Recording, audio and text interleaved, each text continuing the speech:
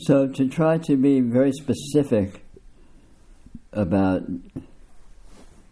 exactly what yoga is, exactly what spirituality is, what is one working with? What is one engaging with? What is one trying to achieve?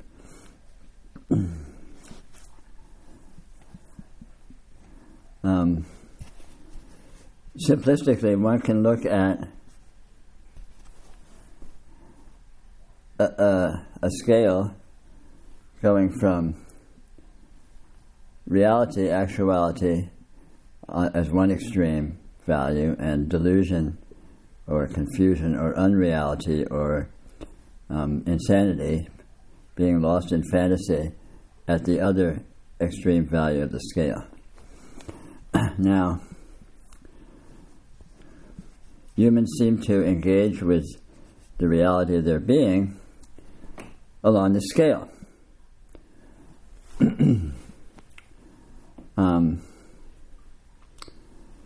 So concretely, what constitutes delusion? What is delusion made of? What does delusion look like? And conversely, what does reality look like? What does realization look like? What does actuality look like? Well, delusion looks like concretizing the qualities of experience. In other words,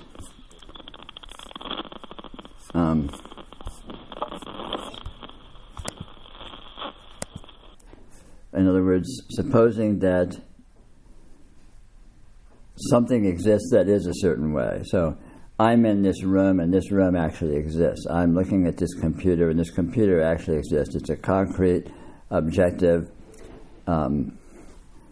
solid object that exists in an objective space-time continuum that is stably that, is solidly that, is undeniably that. For example,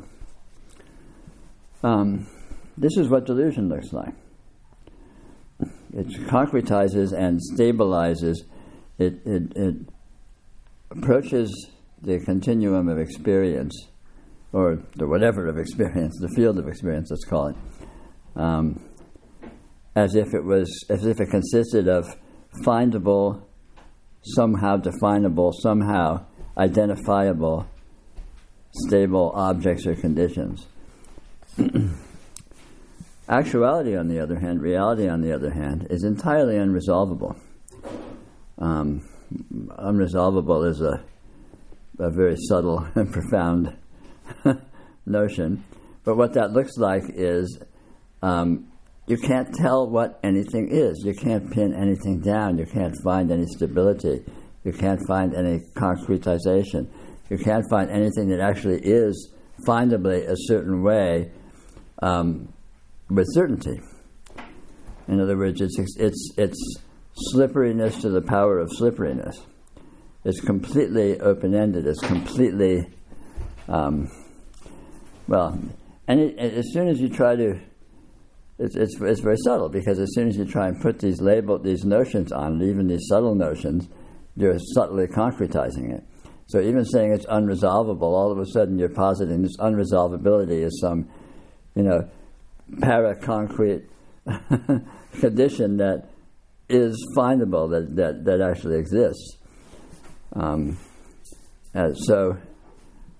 So that would still be on the continuum. That would be moving slightly towards the delusion side. Even saying that it's slippery, saying that it's unfindable, saying that it's unresolvable, saying that it's dreamlike is all very nice, but it's still on the towards the delusion side, because you're concretizing it to that degree. Obviously, that's a much less heavy-handed concretizing than perhaps the normal materialistic worldview that we can imagine most people relate to, of living in an objective, solid world, and so on and so forth. So this is the actuality that one is working with in one's experience in terms of yoga. So a red flag is anything that seems like something, anything that seems to be a certain way, anything that seems to to be anything in the broadest possible terms. And of course, typically for most of us, that's glaringly obvious. things seem to be whatever. Computer seems to be a computer, people seem to be people, my body seems to be my body, and so on and so forth. But the yogi looks at this very closely and looks at the actuality of experience and discovers the slipperiness of experience, discovers the absolute instantaneous instability of experience, discovers that any and all experiential qualities don't actually cohere into being a certain findable, precise way. It's all innuendo, it's all implication.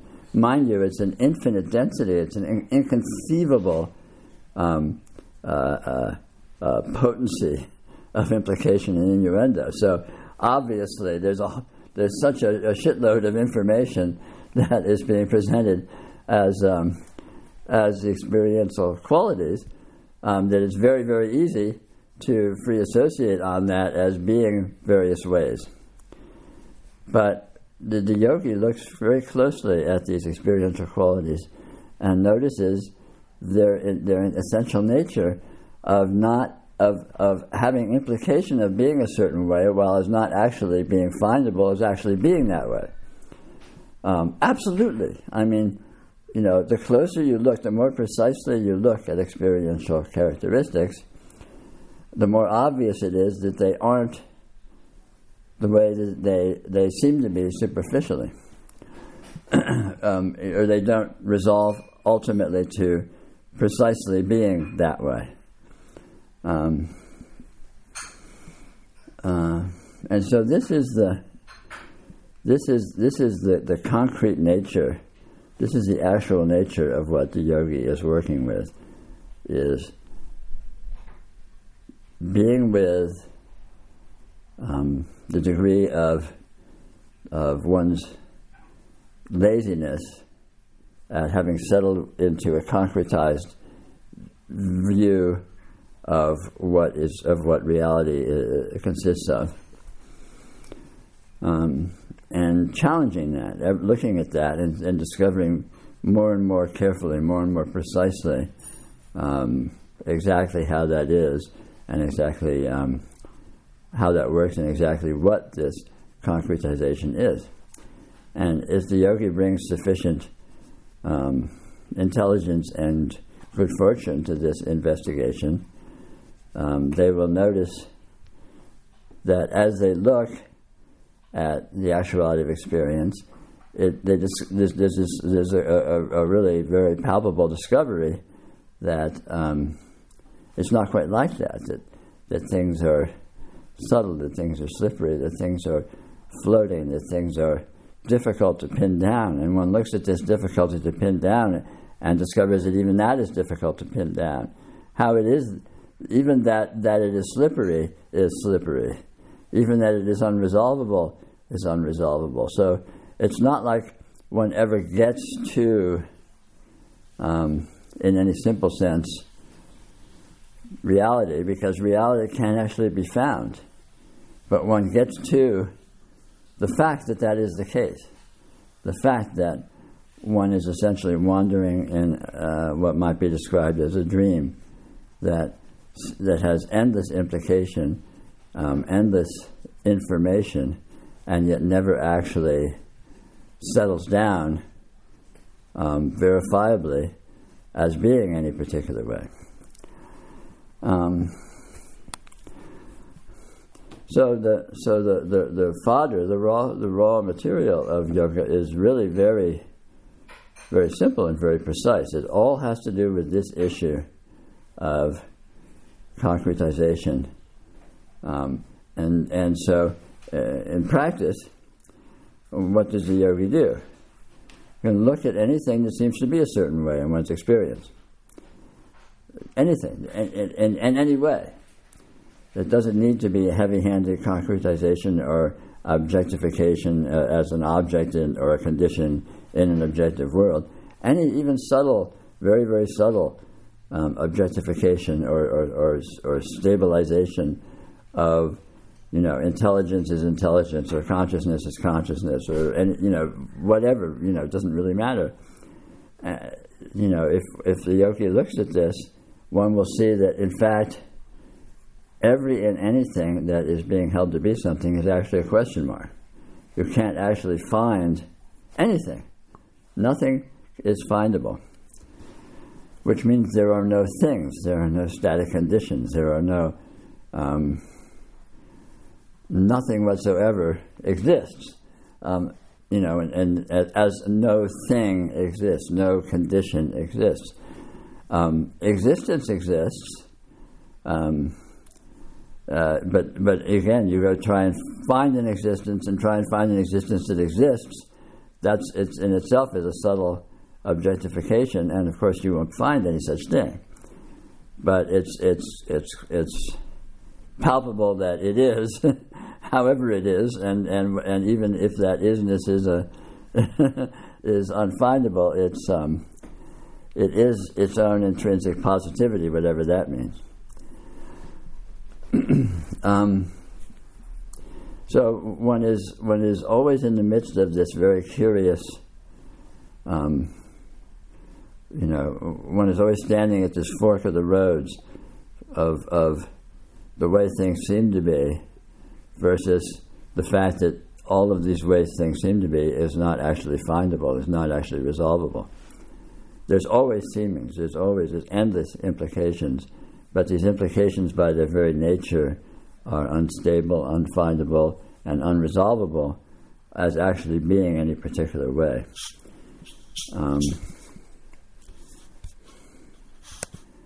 So this is the essential issue in spirituality and yoga, and this is the specific of what is being dealt with, what is being looked at. So anyway, I'd welcome discussion with anybody that is interested, and in terms of these kinds of discussions, questions come up oriented around. Illustrate this exact issue. They come up oriented around something that someone thinks is an issue, is the case, is basically by implication a certain way. And, the point is always to look at that and discover that it's not that way. So one is continually pulling the rug out from under oneself of whatever way one is holding things to be, whatever conditions one is holding as existent. And of course all entrapment, all stuckness, all unsatisfactoriness, and all hope for improvement, all aspiration for something better, and all that is all essentially based upon the notion of resolvability, the notion of that things are a certain way. For things to be unsatisfactory, there have to be things, and they have to be resolvable as actually being unsatisfactory. And to hope for improvement, you have to posit some improved condition that actually exists and is that, and that there would be some possibility of motion or engagement with it. But of course, the yogi will ultimately discover that nothing like any of that is remotely possible.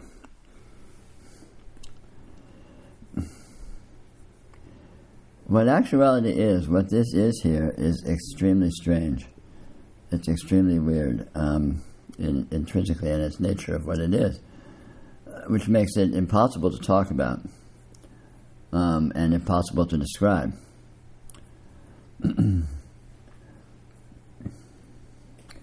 And generally, this is why I prefer to work with people on the basis of dealing with their individual perspectives, rather than trying to launch into broad general descriptions, or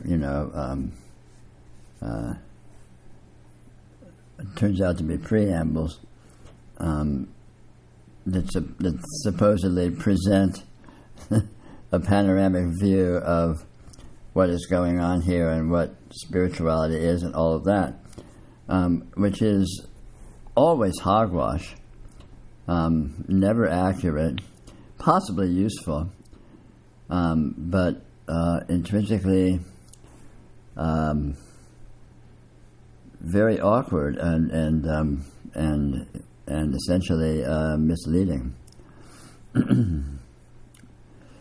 But in general, a good jumping off point is to start with noticing how very, very, very peculiar, how very, very, very strange and weird this actuality is.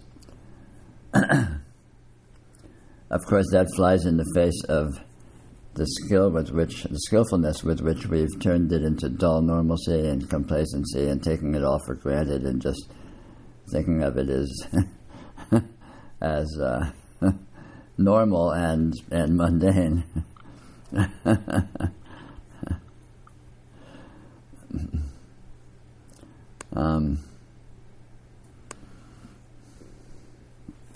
Which is an aspect of its weirdness, that it can manifest itself like that it can appear to be this that is so intrinsically bizarre can appear to be boring and normal and mundane. It's astounding.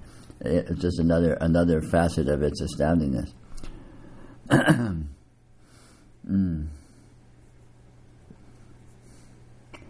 But in practical terms, the main point is what occurs here, what this is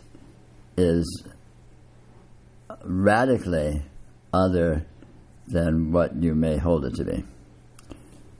So the very nature of normalcy, the very nature of this dullness that we settle into in our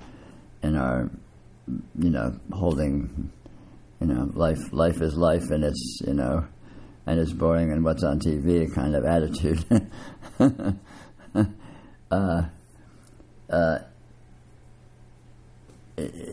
What this is so radically alien to anything that can seem to be in that way.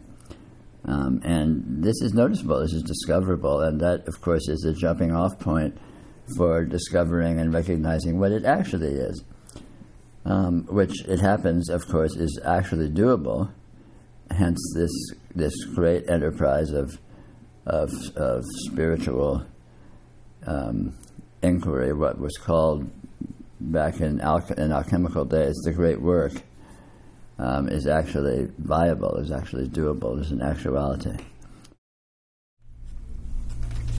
Actuality is the only thing that matters. Actuality is the only power, the only importance. And the nature of actuality is that it is fundamentally and radically different than we think of it as being. However, fortunately, actuality is not concealed. So anyone has the possibility of engaging with it directly and learning the way in which it is what it is, and discovering the way in which what it is intrinsically, radically other than it is thought to be. This is always the case because actuality is unthinkable. It cannot be accurately resolved to a concept or a thought or an idea or a measurement. It's intrinsically transcendental. It transcends rationality. It transcends analysis. It transcends resolution. It transcends even findability. But of course it never goes away, so you don't need to find it. The reason why authentic spirituality is so difficult is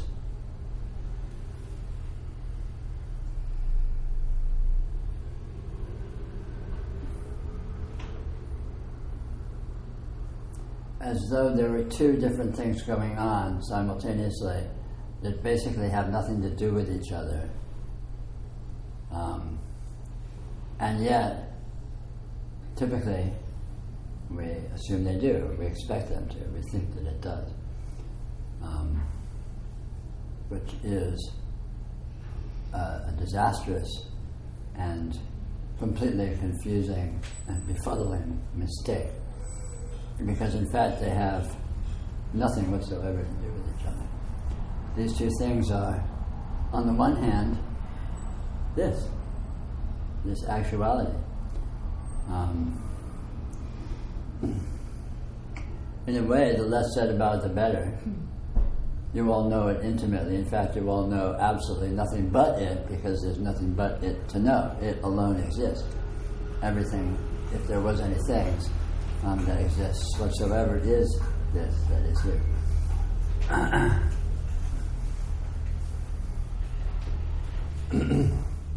However, the fly in the ointment is this seeming otherness. And what it is and how it is what it is unfathomably strange and non-graspable, because of course what it actually is this itself, which is unfathomably strange and non-graspable. But this other pretends to be graspable. It seems to be graspable. It consists of what seems to be the human urge to analyze, the human urge to get a handle on things, the human urge to figure out what's going on, to describe, to name, to designate, to plan, to deconstruct and structuralize, and so on and so forth. We're all very familiar with that. And these words on a superficial level are evidence of that. From this other perspective, this perspective of, call it human analysis, that's all language seems to be. Language is the pretense of, I'm saying these words, and these words somehow, semi-relevantly refer to some actuality with some accuracy, with some relevance. That's the pretense. From this second perspective of human analysis, of human conceptualization, that's all bread and butter. That makes perfect sense. It's completely obvious. The fly in the ointment is it's completely untrue. It's not like that at all. So your typical spiritual aspirant naturally approaches this and tries to figure out what's going on. That makes perfect sense. It stands to reason. That's what you do. You try and figure out what's going on, right? That's how do you learn something? You figure out what's going on. Which, of course, tends to full-on engage this second mode, this second perspective, which is, unfortunately, entirely inaccurate and irrelevant in the terms in which it pretends to be accurate and relevant.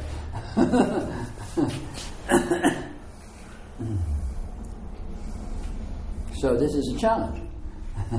This is an interesting conundrum that the very vehicle of analysis through which one tries to approach this is completely incapable of approaching this, and completely incapable of grasping this, completely incapable of indicating this with any accuracy whatsoever.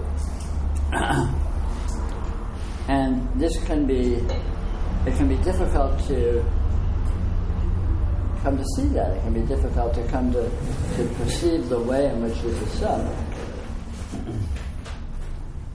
Because again, typically one is fully engaged to whatever degree in this mode of supposition that there is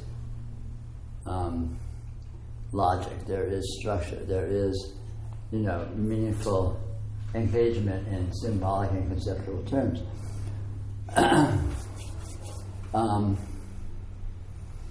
So basically one is stymied until such time as one has the insight the degree to which this is not the case. What is going on here is unfathomably weird and unfathomably strange from the point of view of the secondary perspective of analysis.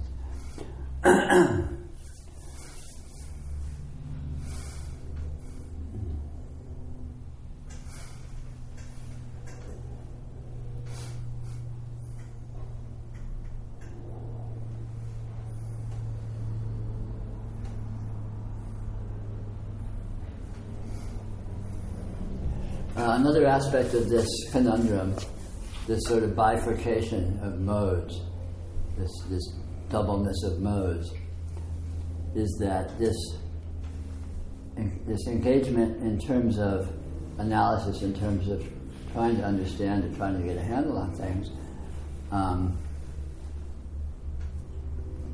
it proceeds and is engaged with on levels of progressive degrees of subtlety, progressive degrees of unconsciousness, progressive degrees of assumption of it to be true, without clarity that it's not. So, for example, it's possible to do a really powerful analysis or discovery of the irrelevance of a lot of analysis and so on and so forth. But there will typically tend to still be subtle ways in which one is assuming that, sort of it's like keeping a secret stash, assuming that there's some level at which I can still have a handle on things. I can still have some sense of what things are. And so typically one who is looking into this will butt up against these unconscious orientations, unbeknownst, and get stuck with them. The simple fact is there is no orientation, period, in the strongest possible terms. So any kind of an orientation, any kind of holding things to be some way, some particular way, whatsoever, no matter how subtly, is untrue, is inaccurate, is wrong. It's not the case.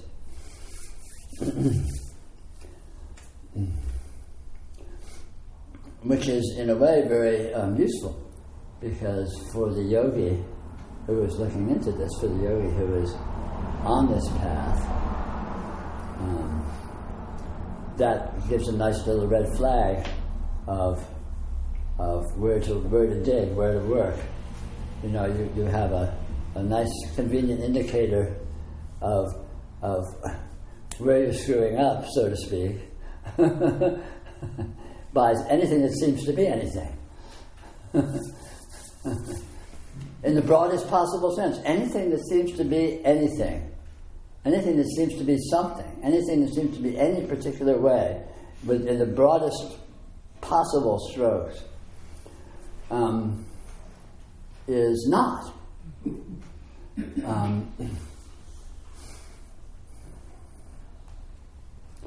Actuality has absolutely no positions. It has no orientations. It is entirely and completely inconceivable, ungraspable, unresolvable as being any particular way, which is a very alien mode to normal human thought. It's a very alien mode to normal human orientation.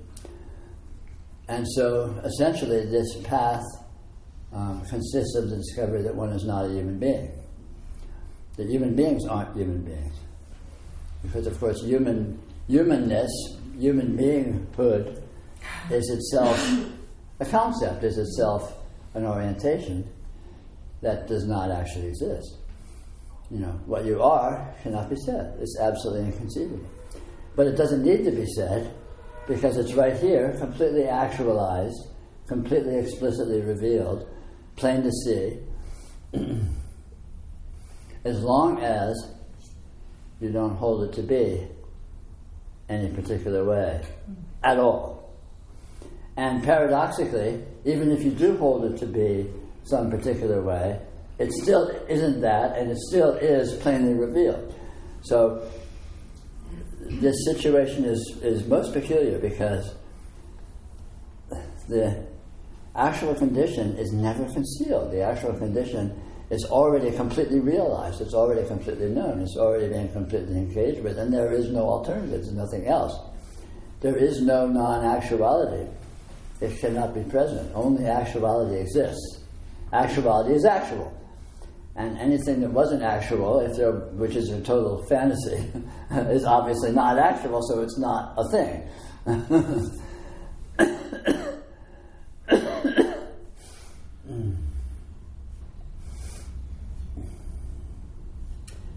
And of course, this is already always being fully engaged with, there being no alternative. And even all of the confusion and conundrum and misorientation generated by analysis and the fantasy of resolvability, the fantasy that it is possible to get a handle on something, and all the subsequent handle getting that follows from that, is itself nothing other than this actuality. It's being done by this actuality, consists of this actuality, but it of course is not what it seems to be from the perspective of this analytical mode, from the perspective of this mode of supposing that you can have a clue. So this is the conundrum.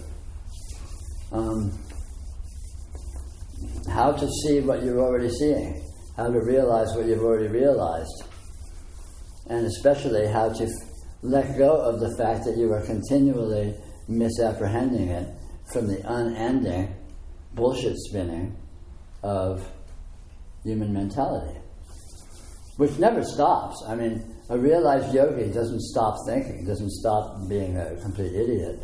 This is inherent in the nature of human personality, which seems to be an inherent aspect of the way actuality shows up in this particular bardo.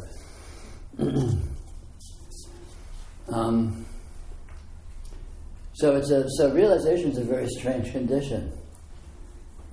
Realization is a condition of a deluded idiot running around thinking they have a clue in the context of and consisting entirely of a completely transhuman, transcendental actuality that is always explicitly present and revealed.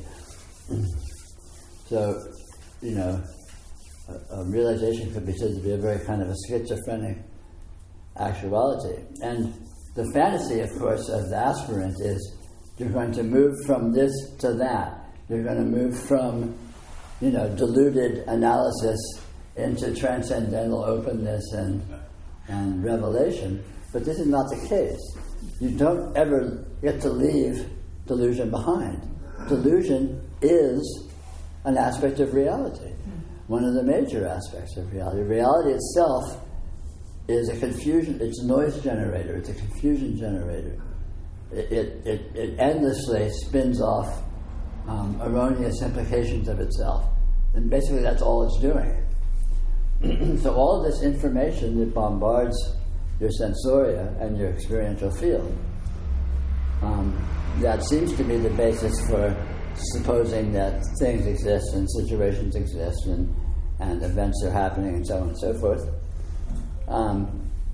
is being done by actuality, consists of nothing but actuality, and in fact does not come together into actually being the things and events and conditions that it may seem to imply to this analytical mode.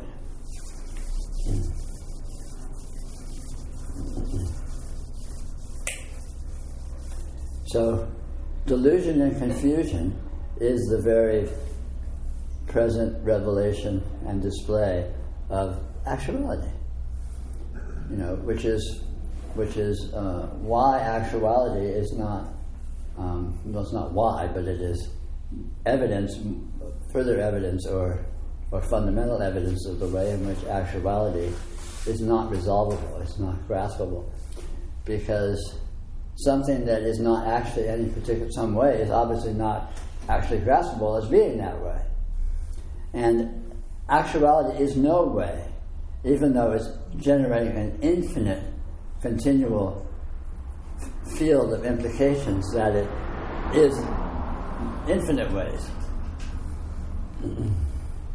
And of course we're all very familiar how effortlessly the consciousness seizes on these implications and virtually actualizes them, and all of a sudden, through a sort of this hypnotic mechanism, it seems like you're a person living in a world with a life and a history and all the complexities and problems, and life sucks, and what am I going to do about it? All of which is just innuendo and implication of transcendental, completely incoherent subtle energy, which alone exists, which alone is present. I subtitled the book that I wrote,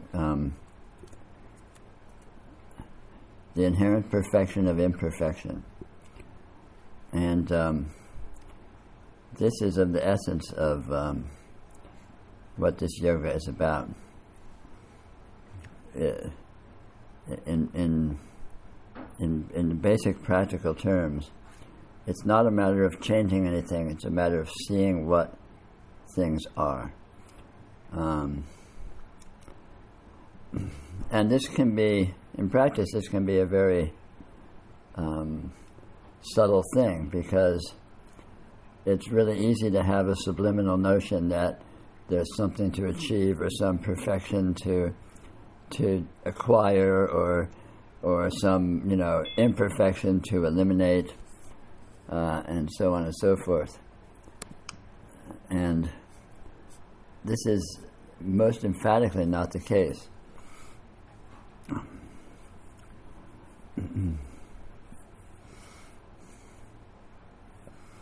Simply seeing what anything is, you see what everything is, and when you see what everything is, it is revealed that its intrinsic nature is absolutely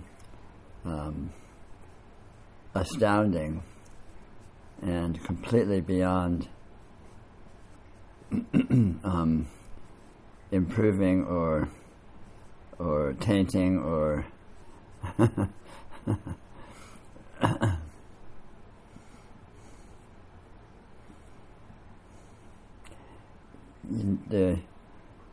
as I say over and over, the fundamental issue is not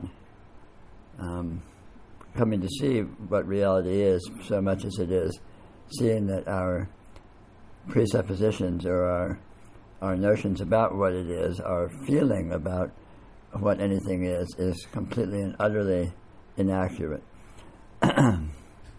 So all suffering, all human suffering, all sense of unsatisfactoriness or dissatisfaction is based in this. We interpret things as being unsatisfactory, things as being frustrating, whereas in actuality nothing is like that whatsoever.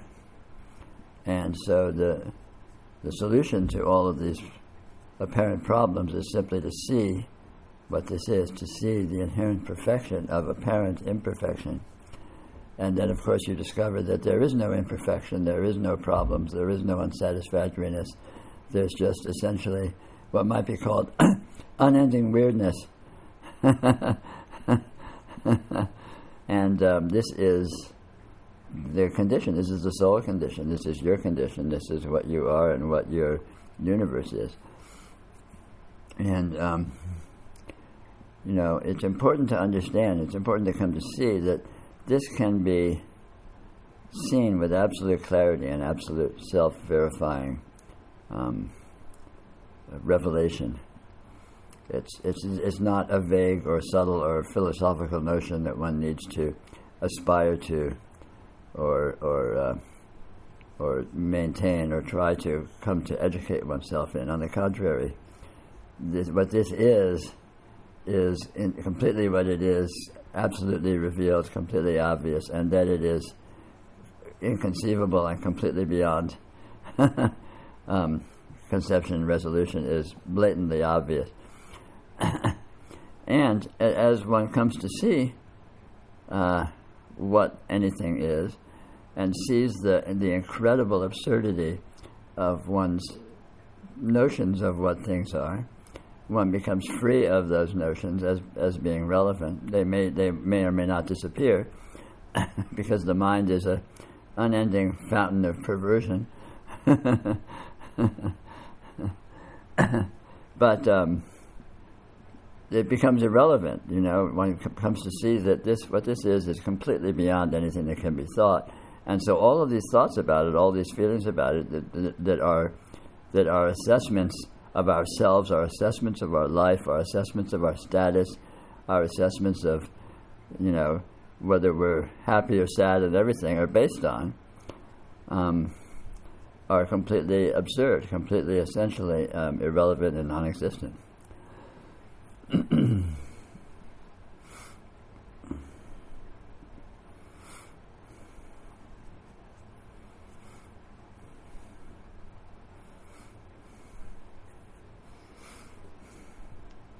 In effect, as one comes to see what this is, the effect is one of relaxing, of letting go into it, rather than ascending to some superior condition or something. On the contrary, it was a condition of relaxation, non-resistance.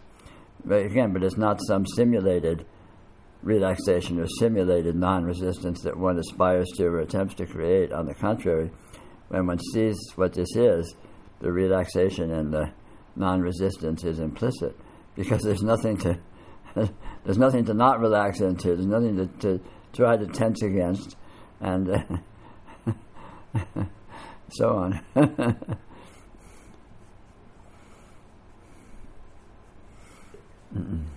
So simply seeing is absolutely sufficient, and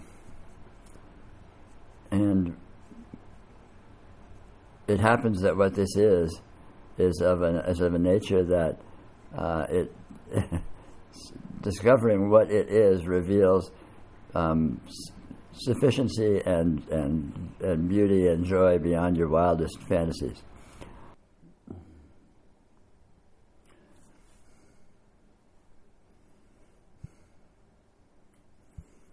The only fact is the appearance of apparent experiential patterns,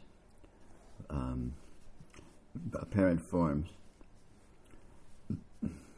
Of course, as humans, we're used to classifying all of these apparent forms in various ways as self and other and beings and objects and, dreams and emotion and light and take out a dictionary and pull out all the words, and every one of them is a classification of some supposed class of the way these experiential patternings can seem to appear.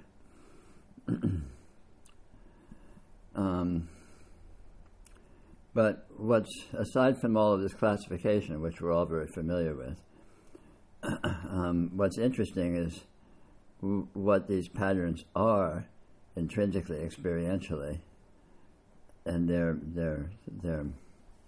mode of appearing, their mode of functioning, how they appear, what they're made of, all these kinds of questions. Every aspect of that. So, all and any issue whatsoever is entirely about the apparent appearance of these experiential patterns. There's no other topic that could be considered, because there's no other quality, there's no other fact that exists. In looking at these apparent experiential patterns, one discovers that they have some very interesting properties that are not usually taken into account in our normal classification scheme. Some of these include unresolvability. In other words, you cannot precisely pin down what any apparent pattern actually is, the way it is, what the actual pattern is precisely. Also, the patterns have no duration. They seem to be appearing, but they have absolutely no time whatsoever that they are any particular way. They're continually morphing into apparent otherness eternally. And one of the most interesting characteristics is that the patterns themselves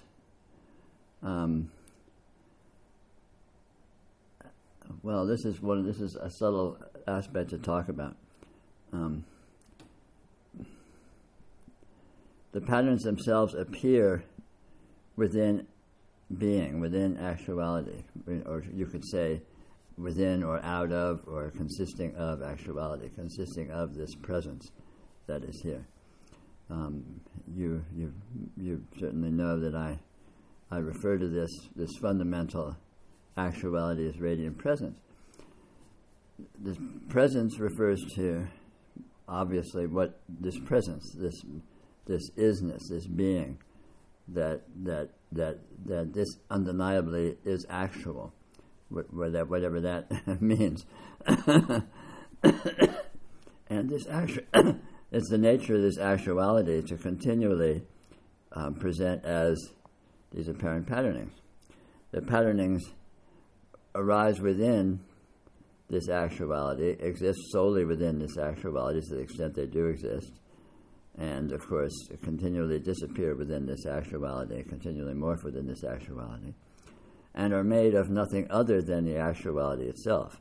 In other words, it's not like there's an actuality here and then patterns are somehow appearing over here as a result of it, but the patterns are the actuality very much in the same way that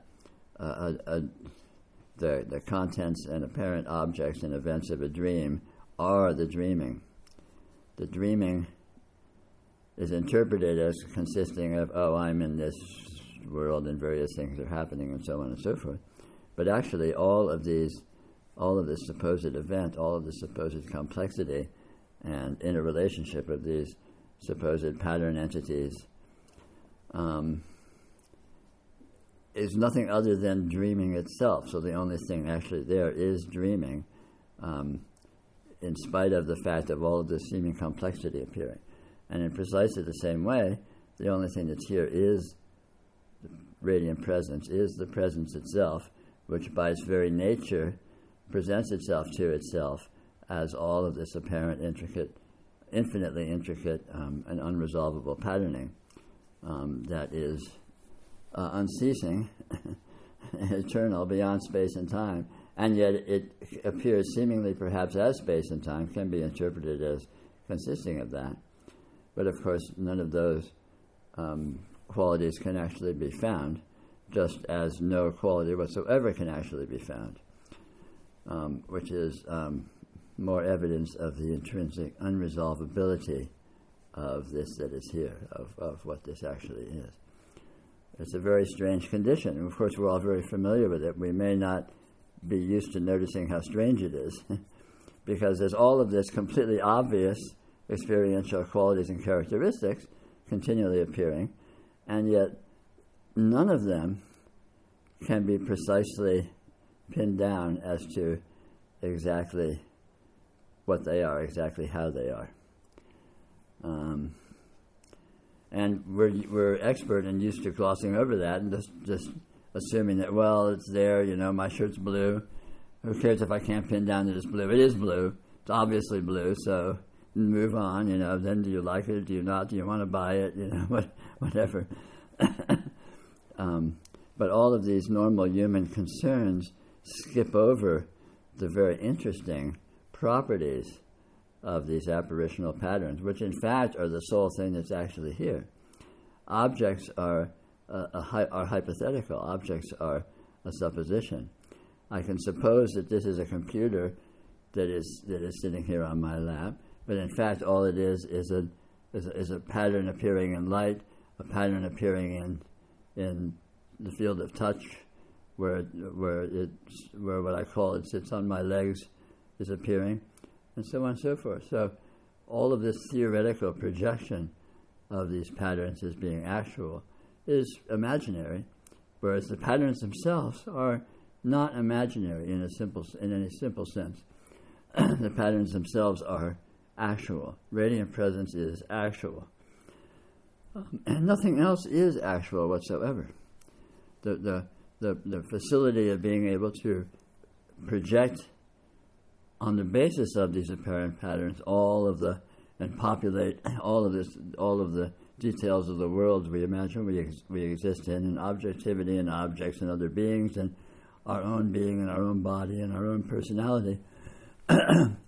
All of this is intrinsic in simply this basic fact, the sole fact of radiant presence, the sole fact of actuality appearing intrinsically as an infinite degree of patterning.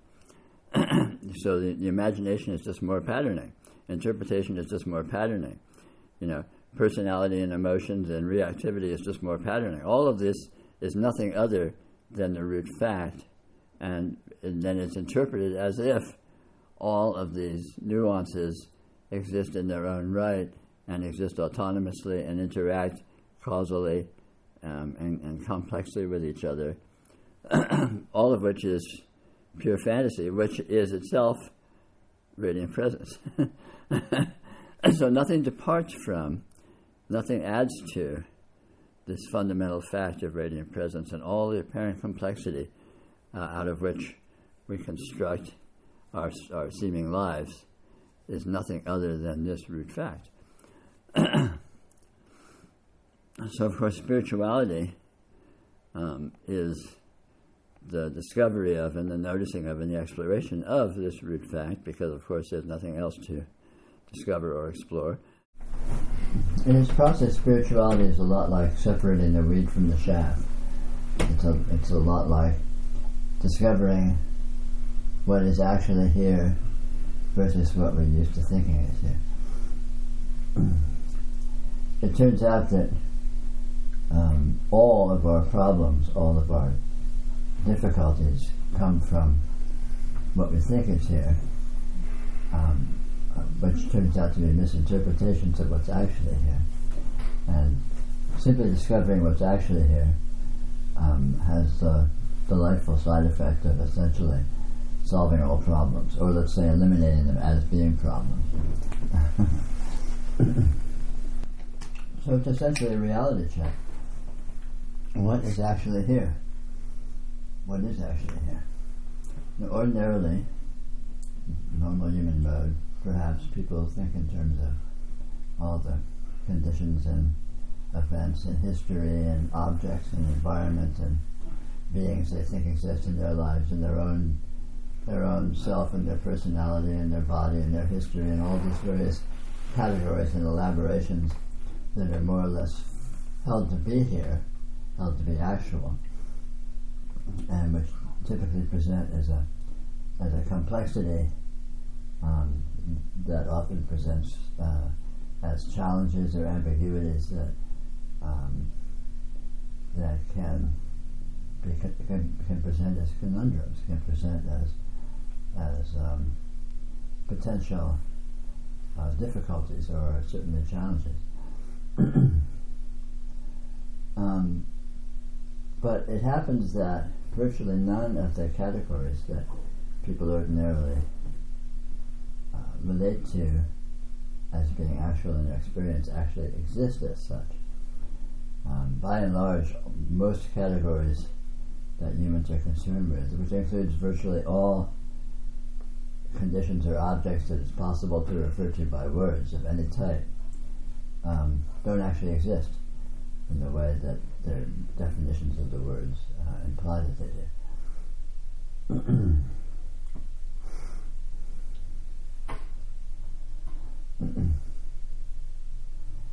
What does actually exist is completely obvious, and in fact is continually being engaged with all the time, because of course it does exist, and in fact it alone exists.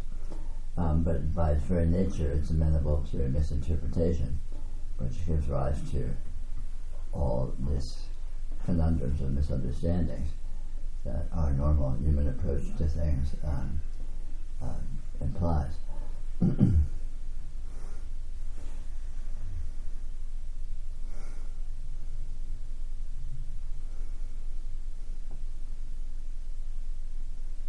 This that is here is. It is actual. This is pretty self-evident.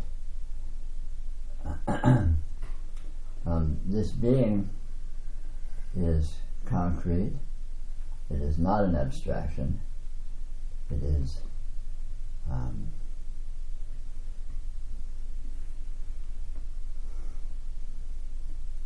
it is also inclusive and comprehensive. There's only one being here. There's not the being of this and the being of this and the being of that and the being of this and the being of this and the being of that. There's one being. You could think of it as a field of being if you like, but there's one being, and anything and everything which may be thought to appear or exist within experience actually is this one being, this one isness, this one presence. This presence is clearly your presence. If you look at this being, if you look at this presence, you'll discover some interesting aspects of it. One is that it has no demarcations. It has no boundaries. It has no separation. And also it has no edges. It has no end. It has no limit. This is a little bit contrary to normal human thought, where we're used to thinking, perhaps, my being is, and then there's the being of the universe, and the being of the universe is bigger than my being, and my being is some little piece of that exists within that and is subject to that and dependent upon it. And, of course, this basic view is where all the problems arise, because if my being is in this universal being, then what's the relationship? What do we do? How do I make it work? How do I get money and get food and get social status or whatever? So all these conundrums are presented in this juxtaposition of separation, of my being is separate, my being is dependent. But this is contrary to the actual evidence of experience. If you look at experience, it's quite plain to see that the being of experience is a continuum. It does not have demarcations. It doesn't have breaks. It doesn't have divisions. And in this context, your being is very self-evident. It's quite obvious that you are. If I said you don't exist, you would say you're nuts. That's absurd. Of course I exist. It's self-evident. I may not be able to prove it, but it's the one thing that is most self-evident and self-verifying.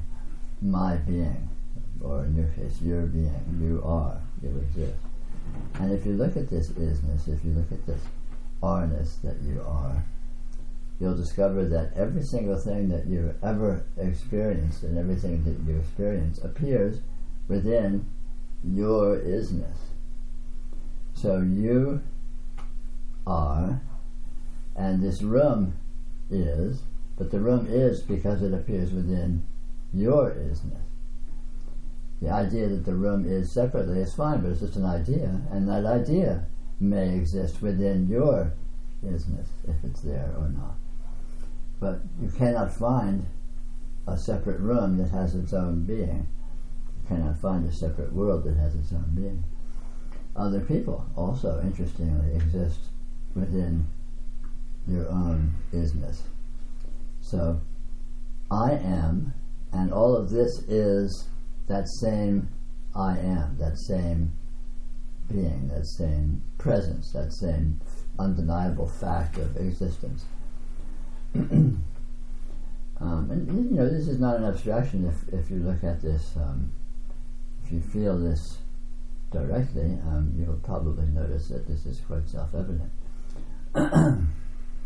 But it has a profound implication, because if my isness, my being, is the only isness that's findable, then, and has no findable edges or limits, has no boundaries, has no walls, it doesn't no point where it stops, or I can find where it stops, then where is there separation? Where is there a world outside? And everything that occurs within the field of isness the field of presence, occurs at the same time, occurs spontaneously, occurs in the same mode. My hand appears exactly the same as this room appears, exactly the same as the thoughts that may be in my mind appears, all right here, right now, in inclusiveness, without any division. Now, of course, as I was saying, as people were all very familiar with the normal mode of slicing and dicing and classifying all of these separate categories of experience of presence as if they were separate from each other. But again, this is an abstraction. This is an abstract notion. It's an idea, and this cannot be found in the actual immediate, concrete fact of experience. Experience itself is inclusive. Experience includes everything that appears in it as one field, as one event, as one spontaneous, instantaneous apparition, you might say. And that feels very different. The feeling tone of what that feels like is very, very different than the normal human the normal human worldview of all these separate things and separate people and separate worlds, and there's little old me over here and there's a big, big world over there, and how am I going to sort out juggling with it and getting through it?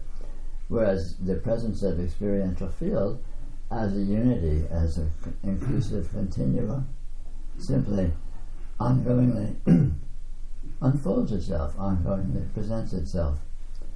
And of course, this has been your experience all your life, I'm sure. If you look, you'll recognize this fact that your entire experience just appears and then continues to appear, and continually new events and configurations and qualities continue to appear, but it never gains anything, it never loses anything, it never becomes more experience or less experience. It's an absolute constant, just this present field. What it looks like, of course, changes continually, and that's another very interesting aspect of it if you look very closely. You can't, even though it's quite obvious what things look like, and when I say look, that implies in the visual field, but of course any kind of experience, thought or sound or touch or whatever is analogous or extrasensory experience that can't be correlated to any kind of a sense field.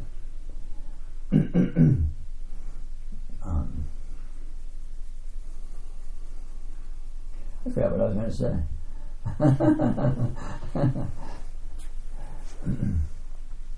So that's a good riddance.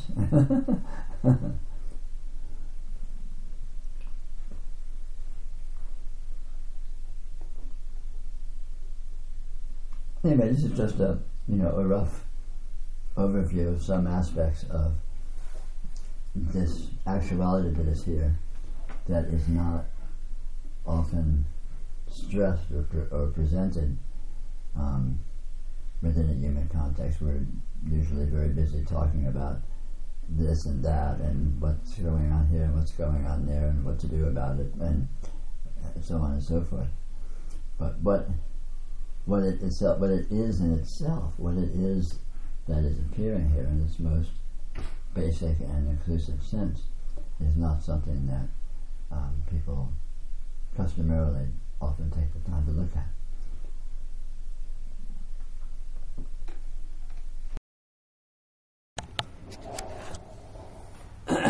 Good morning. Good morning, Peter.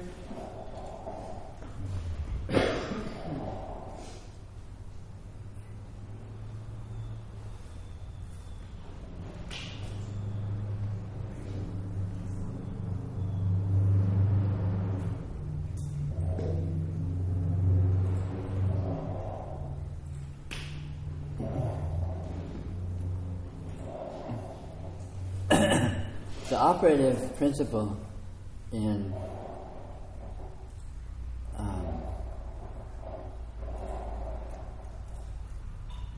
the result of spirituality and the result of any understanding is implication. The implication of what it feels to you like a situation is the resultant context within which you will feel you exist, and what you will feel you are, what you will feel is happening.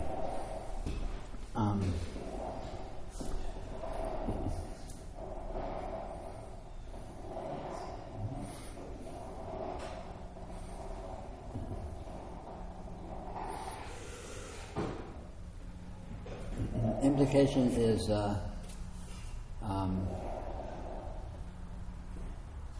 subtle because it's indirect. You can't deal with implication directly. But what you can deal with directly is the information that is the basis of the implication. And it's this implication that's one of the trouble. It's the implication that motivates the spiritual inquiry. It's the implication that creates a seeming unsatisfactoriness, or a seeming difficulty, or a seeming incompleteness, or a seeming lack of fulfillment that one hopes to remedy through some kind of spiritual or philosophical inquiry, investigation, discovery. And in fact, such a discovery can be effective. Such a discovery can achieve results whose implication is completely satisfactory. Because it happens that what is actually happening here is astounding in its implication by comparison with what consensus reality, frame of reference, generally creates as its implication, which is very unsatisfactory in many regards in terms of our ideas of our social situation, our ideas of our failing biosphere, all these various implications that we think are occurring and are relevant and are more or less crappy, or at least problematic, as well as our individual lifespans, our problematic social situations, our problematic health, our problematic aging and going to die soon, and then what? And all of these various other issues that are sort of hang over you as question marks, as oh my God, this, what's up with this? What's going on with this?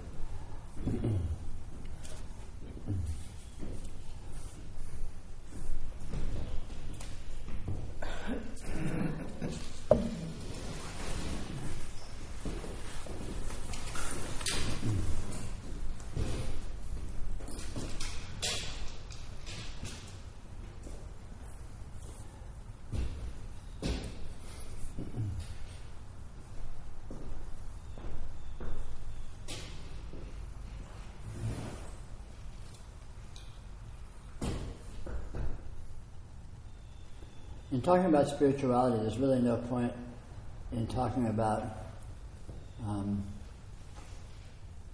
what it is, what reality is, what the goal is, so to speak, what the finish line is, what the completeness is, because it cannot be talked about, and it's also already the case. And there's no need to understand it or to talk about it. The relevant situation in spirituality is the problem, which essentially consists of misinformation. And it's not a matter of substituting correct information for misinformation. It's a matter of removing the misinformation, because as it happens, reality itself is its own information which cannot be communicated secondhand. It cannot be communicated through symbols or through words. And it need not be communicated because it is already completely revealed immediately and imminently in the simple presence of your being. And the only thing that can blind you to the fact of this astounding revelation is absorption and being caught up in misinformation. which is, unfortunately, seems to be the typical human condition.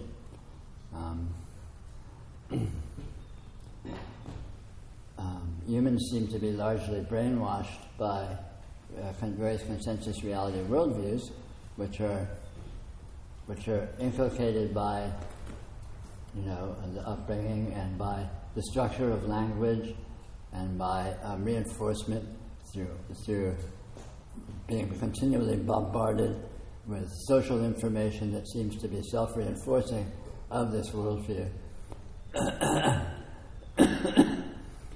So it's really it's essentially an issue of brainwashing. It's an issue of having been convinced that things are a certain way, and then one is stuck with the implication of that way that is being held to be true. If things were that way, then the implications are such and such, which implies various problems and difficulties and issues, and here we are. And this is more or less perhaps a typical human perspective, a typical human frame of reference of what seems to be happening and what one feels one is, what one feels one's life is, and what one feels one's environment is.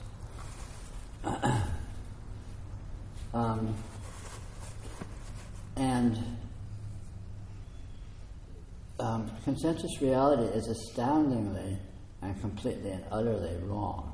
It's inaccurate. It's just not true. And one of the obstacles to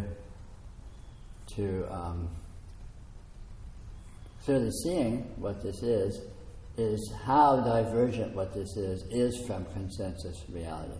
So in most cases, if someone tells someone else how it is, they won't believe it. They go, "You're kidding me! This is absurd. That's like that's beyond Easter Bunny and Santa Claus all in one." It makes religious stories of miracles look commonplace compared to what is actually occurring here. So one has to come to see for oneself. One has to discover directly through investigation of one's own, or whether through investigation or through stumbling upon through some kind of a process of direct revelation, what one actually is, what one's being actually is,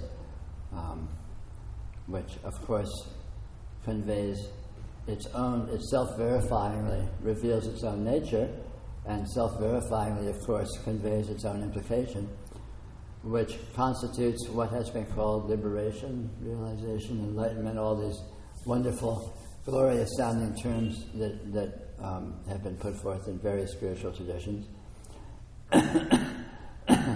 which simply is the implication of the actual condition, the implication of reality itself, not some reality in capital letters that's out there somewhere that you fight your way to, but this reality that is the sole reality, the only reality that ever has been.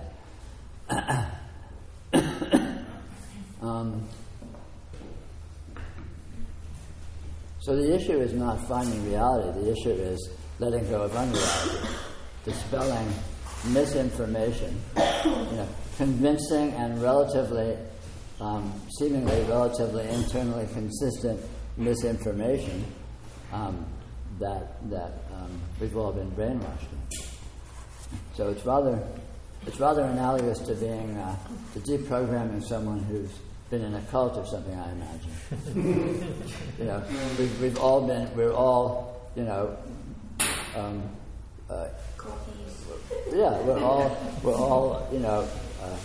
complicit and completely mindless members of the cult of consensus reality, and we don't know it. We think that's reality. We think that's how it is,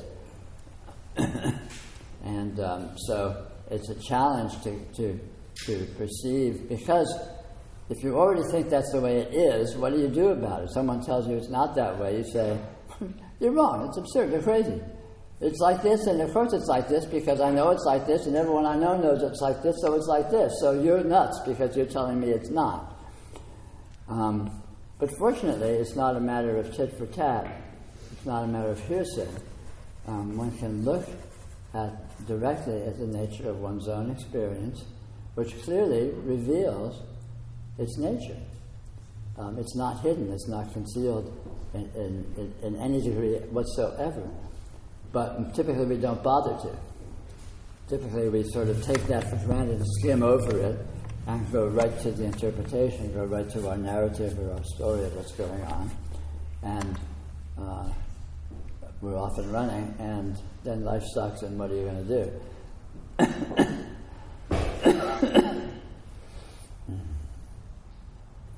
So that's the nature of the problem.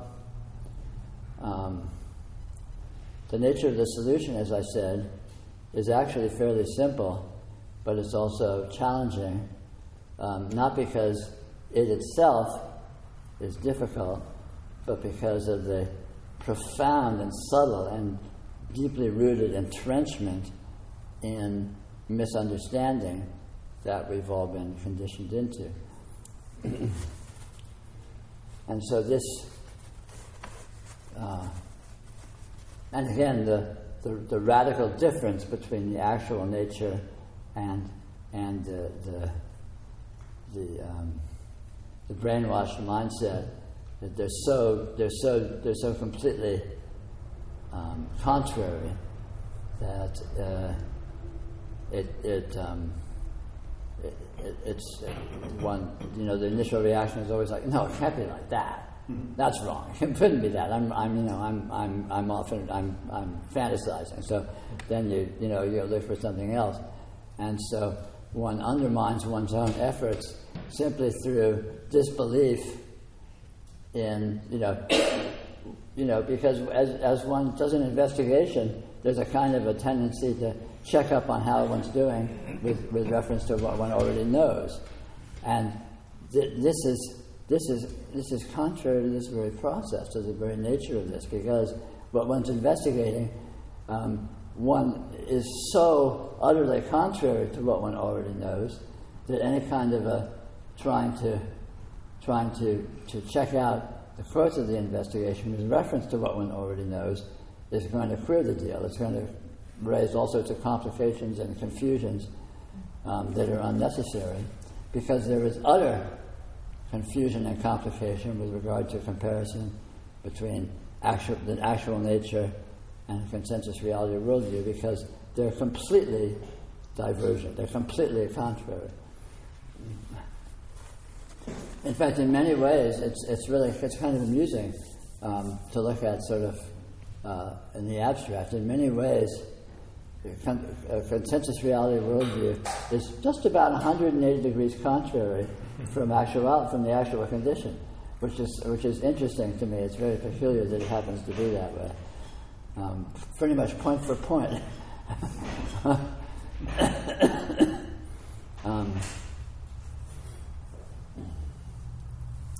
For example, reading a little ahead of ourselves, but it's kind of fun. For example, in consensus reality worldview, you're a small person. You're not even a small person. You're worse than that. You're a tiny little ephemeral spark of consciousness. It's a byproduct of some chemical, electrical reactions in your central nervous system that is an outgrowth of your body, which is this tiny, small, vulnerable biological system running around this vast environment, which is basically out to eat it or kill it or crush it.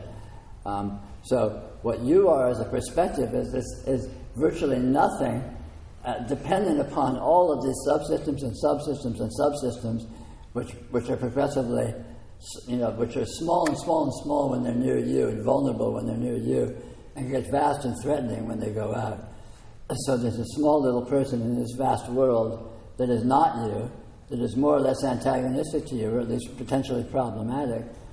And the actuality is completely the opposite. As a matter of fact, you are vast. You are everything, and the world is a small thing that appears in you. It's pretty much opposite. Pretty much opposite. And, to say it like that to someone who thinks consensus reality is like, oh, that's nuts. What do you mean? The world is in me. I'm bigger than the world. This is all my experience here.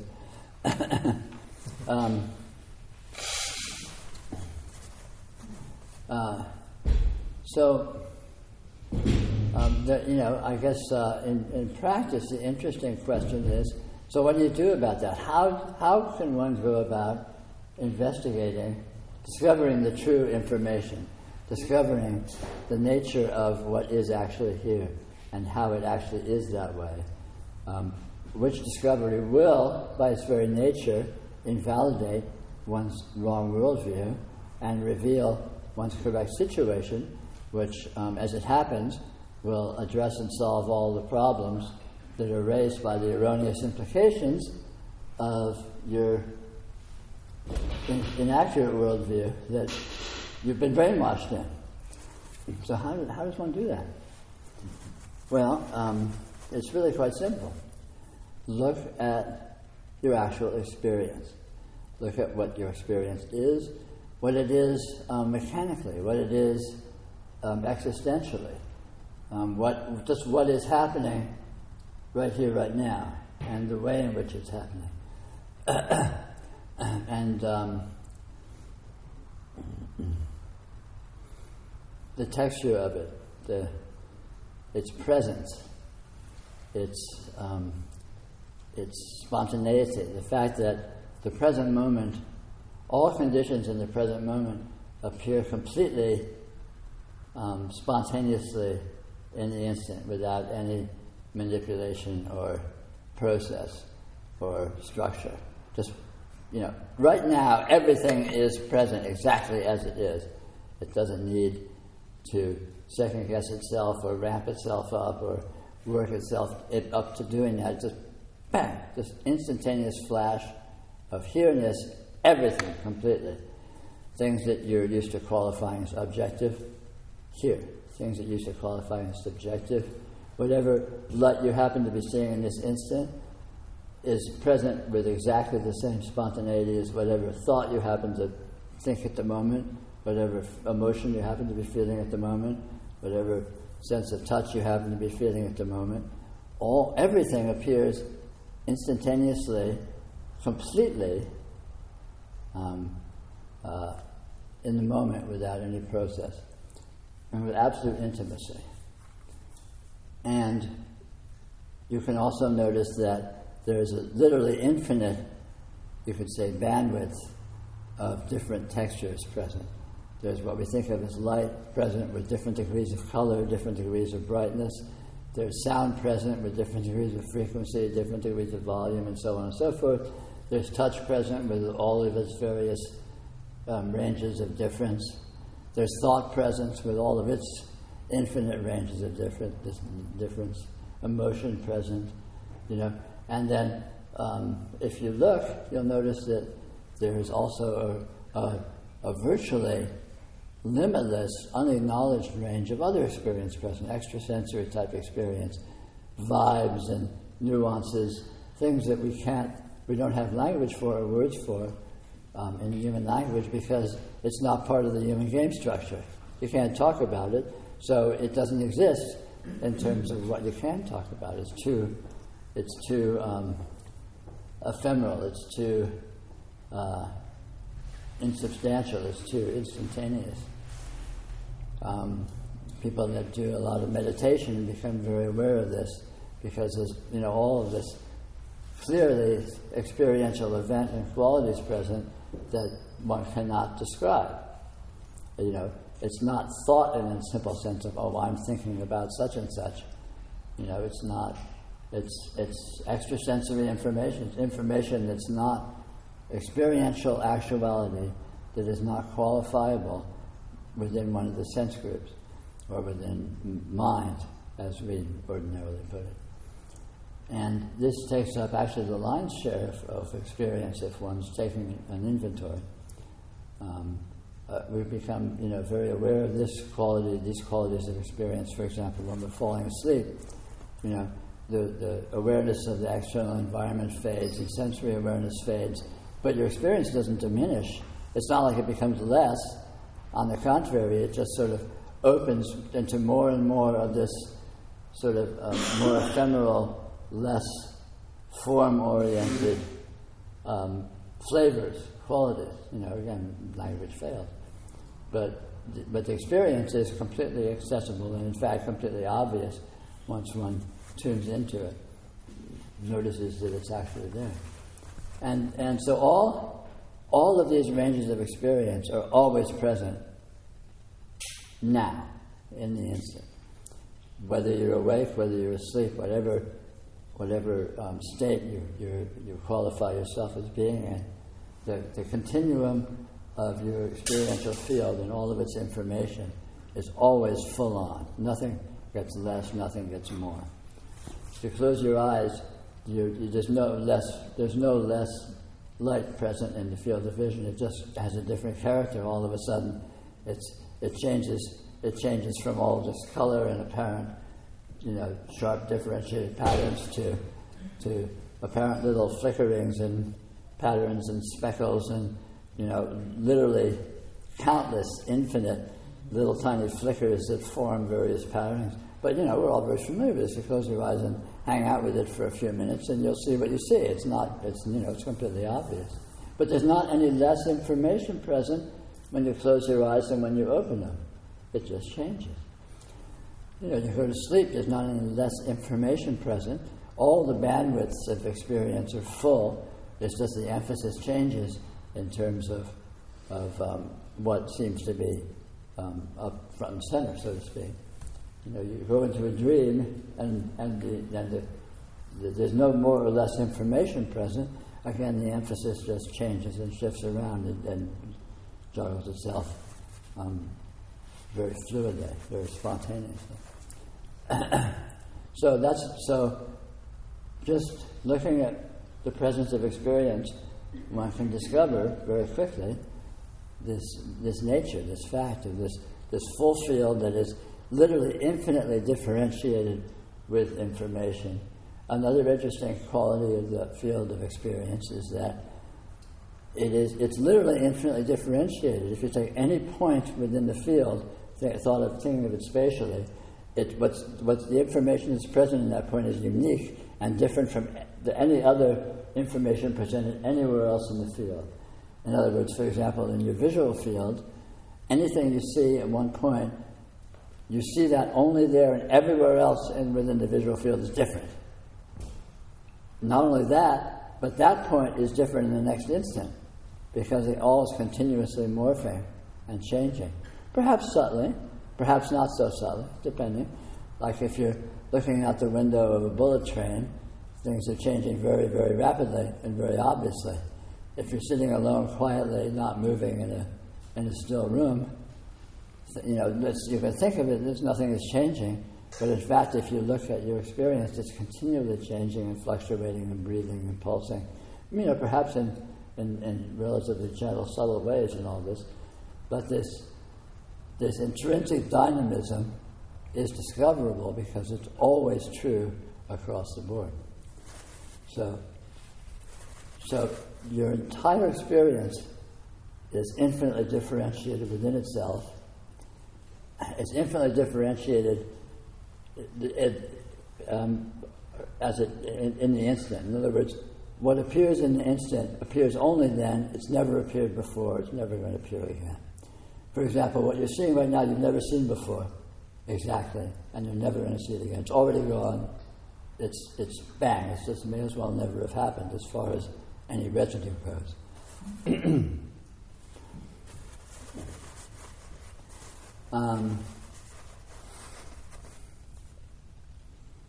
And this is true across the board. You can classify subfields of experience, like your visual field of experience or your auditory, the field of hearing, the field of thought, and you'll discover these same phenomena within all of these fields, absolutely consistently. Another thing you discover if you look is that this division of the total experiential field into these subcategories is basically arbitrary. There's no boundary between vision and hearing and thought and touch. They're intuitively and immediately obvious to differentiate, but in actual fact, you cannot. They're all essentially the same thing, working in essentially the same way. They're all the presence of these instantaneous sparkles of texture, and they become classified according to the nature of that texture. So light has a particular texture that you can obviously and immediately differentiate. Oh, this is light, so I must be seeing. And sound has a different texture. So sound, you can tell sound from light because of the difference of the light texture versus the sound texture. Or you can think of it as frequency, or who knows what. But if you look closely at the way light works, the way sound works, in terms of what it feels like in the instant, you'll discover you're looking at the same thing, just sort of with a slight different emphasis, a slight different frequency, or difference of texture. But the dynamism is exactly the same, the apparition is exactly the same, the differentiation is exactly the same, and ultimately it becomes pretty arbitrary to distinguish them, except for this spectrum of range of textural difference that is found all along the experiential field. Or you go to the field of thought, for example, which is obviously more tenuous or more subtle or delicate than the textures of any of the sense fields. But again, if you look closely, you find exactly the same thing.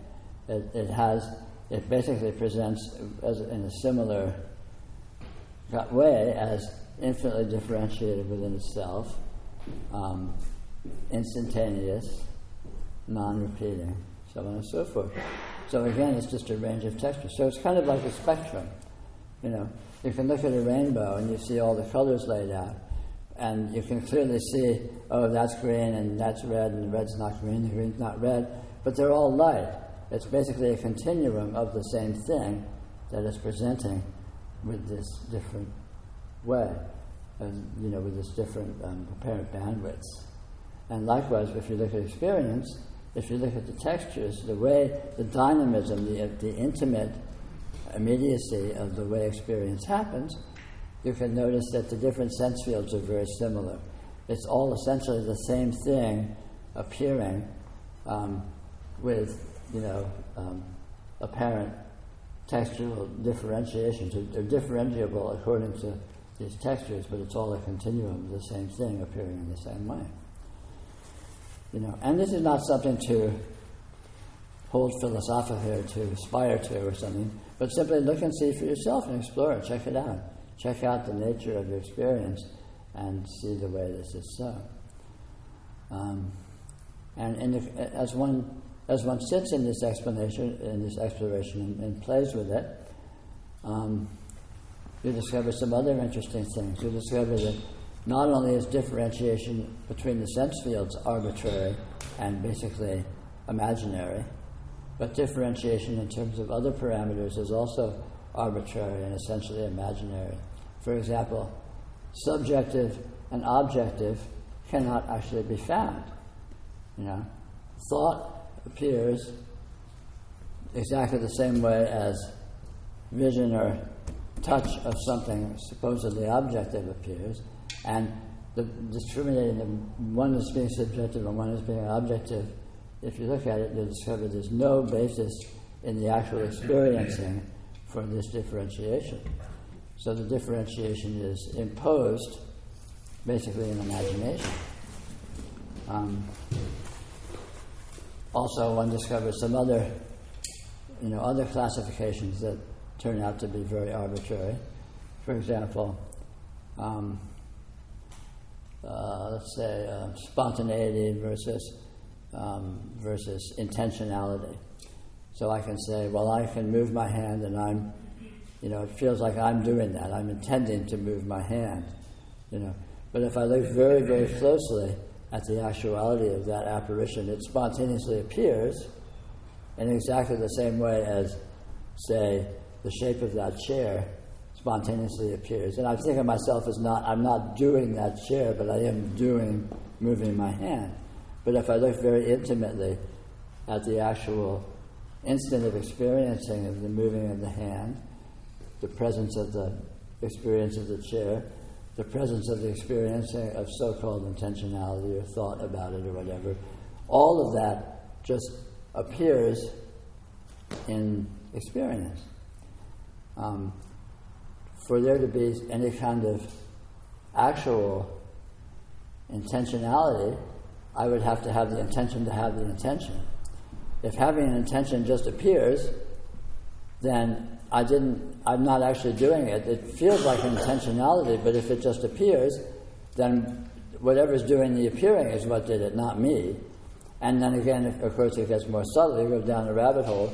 I go looking for some supposed me that is doing it or not doing it, and nothing like that can be found. Because in this actual immediacy of experiential presence, where's me? It's not, it's not that it's not me. If anything, maybe it's all me. But qualifying it in terms of meanness or not meanness just seems arbitrary and absurd. It just is. It is. It's actual, and if it's me, okay, I'm actual. If it's light, okay, light's actual. If it's this chair, okay, this chair is actual. But all of these sub-classifications are just throwing different names on the same present actuality of the experiential field.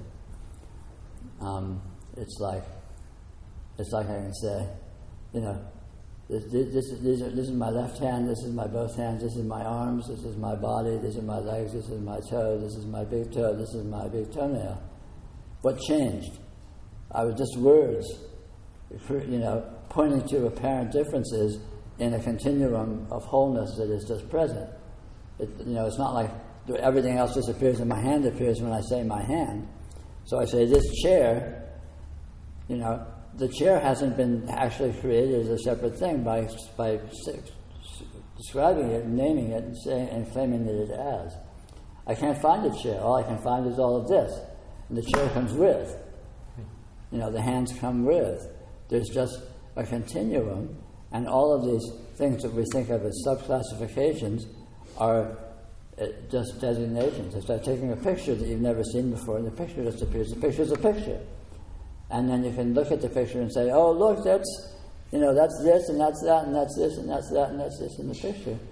And it's a picture of my Uncle Joe, and look, he's standing next to the old car we had back then, and look, there's our dog. And it's like, no, it's just a picture. The only thing that's there is the picture. And all of these designations are just imaginary subcategorizations of a continuum. And when you designate a subcategory, you haven't actually created a separation. You don't actually, it doesn't actually, I can't take this chair and lift it out of my experience and have a chair here. All that's here is my experience. And the chair is just a designation, a claim, it's a spin-doctored designation of something that is claimed to be there. But the chair isn't very stable. Every time I blink, it disappears. I leave the room, it disappears. All of these subcategorizations are not reliable. They come and go. There's one thing that does not come and go, and that's the experiential field itself, actuality itself. And again, this isn't theoretical. Just look at your own experience, and this is it becomes very, very clearly obvious that it is this way.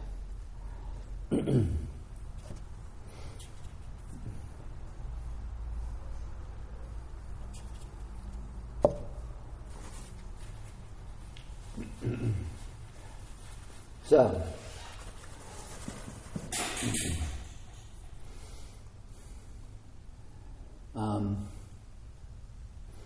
that's just, sort of a very small poking at some of the aspects of this great matter that we're here to investigate. and it can be gone into in great depth and in enormous detail, which I invite you to engage in me in doing.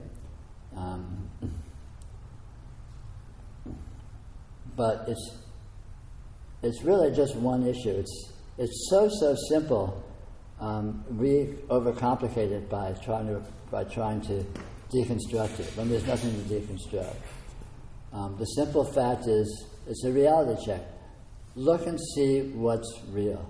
Look and see what's here. And if you look and see what's here, you ultimately will not be able to find anything other than the presence of your experiential field. Period.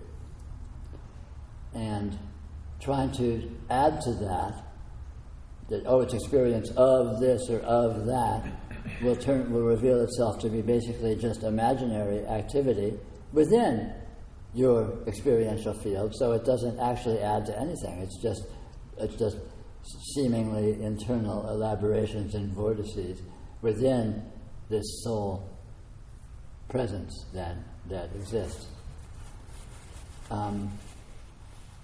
This is completely obvious. Every small child, every baby knows this. There's nothing present but this. Wow! Here it is. But in the course of being raised, of course we're all brainwashed in, oh, I'm mommy, this is daddy, this is your little you, and this is this, and this is that. And I go, oh, really? Oh. And at first, of course, the baby is just like, it doesn't take. But eventually, just through sufficient repetition, we get sucked in, we get caught up in this, we're taught referential language, and we get caught up in the semantic spiderweb of the 10,000 things that, you read a dictionary and every word in the dictionary is different. And so they each are about something that's not anything else, right? Each one is it and not any of the others. So this word means dog, and all the other words mean something else that is non-dog. And so we have this vast, confusing world with all of these billions of subcategorizations, and what the hell are they, and how do they fit together, and I don't know, and it all doesn't make any sense. But it's all been created through semantic structure. It's all been doctored into existence because the only thing actually present is the experiential feeling. Anyway, that's the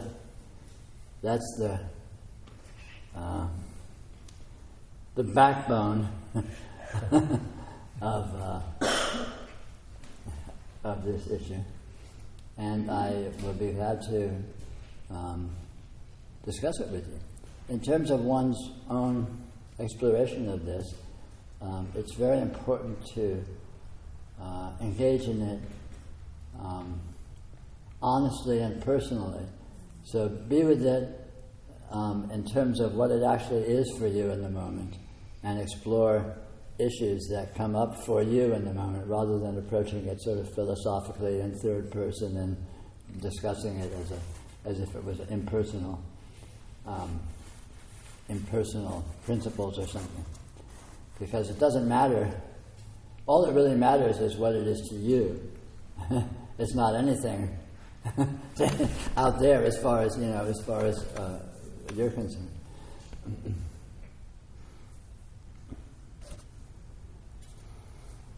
So, sorry. You sure? The real bottom line, the real basic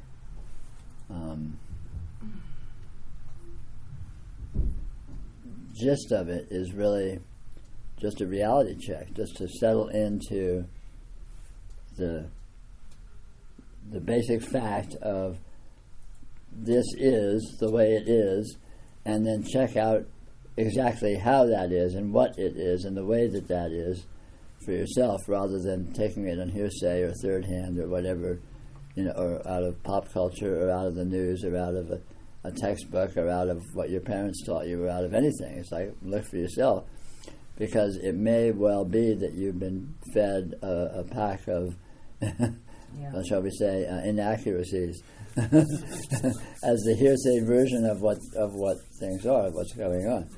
And so it's really, in essence, the essence of all of this spiritual stuff and all of this is really just a reality check of get real. Here this is, here you are, check it out. What's going on, what's happening, what's really here, and how is it the way that it is, and what's up with all of that. It really couldn't be simpler. If it wasn't so, as we spoke in some depth about yesterday, if it wasn't so peculiar and slippery in the way that it is. But the peculiarness and slipperiness that it clearly embodies is objectively discoverable. It's here. It's obvious. So again, that's just more. Just check it out. So what could be simpler?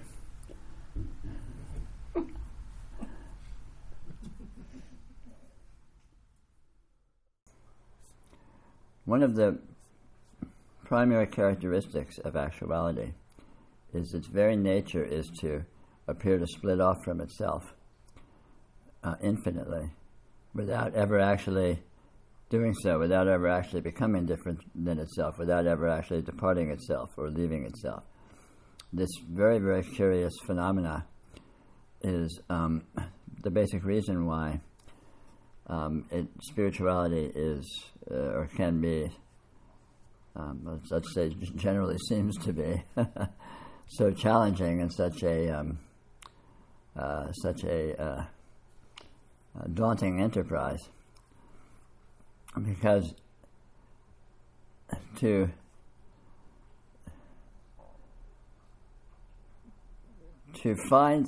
identify actuality clearly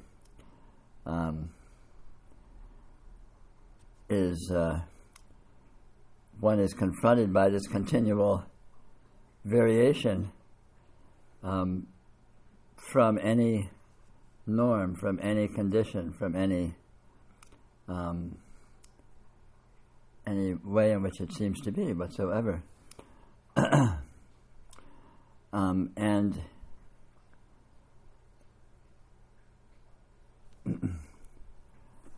so it's what can I say about that?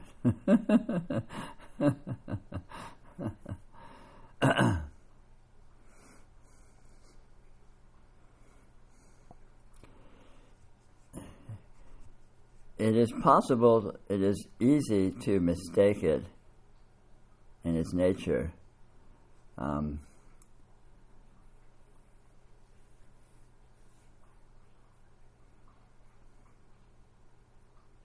And yet even that mistaking it ultimately is its nature. So it is by its very nature an infinite subtlety, which befuddles identification.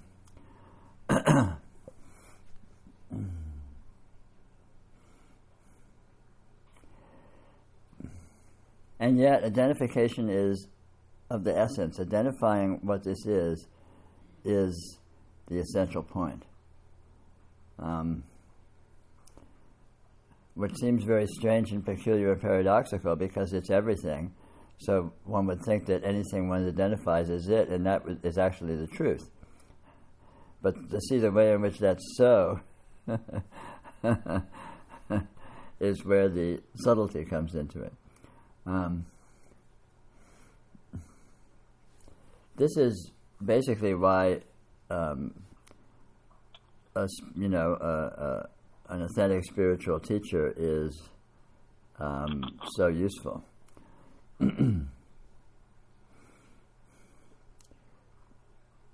Because when one gets down to the fine points,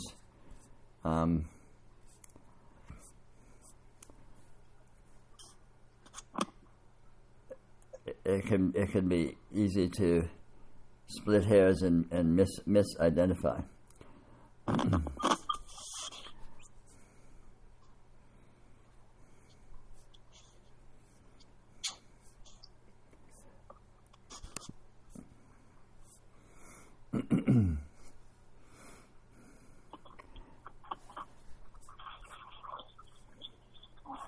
Someone's making a lot of noise. Whoever you are, if you could try to mute your...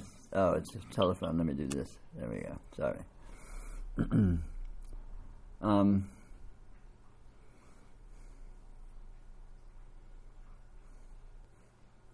What illustrates this point is actually this talk this morning so far illustrates it rather nicely. It's been a completely rambling, incoherent, essentially useless dissertation, and yet is profoundly true and profoundly relevant. And it would require a spiritual master to point out the way in which that's so.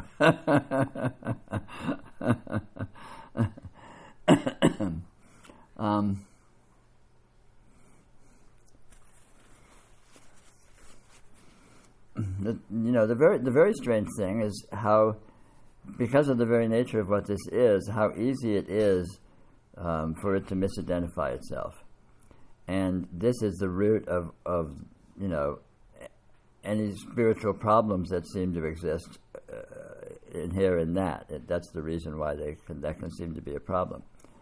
And so, of course, clear identification is the solution.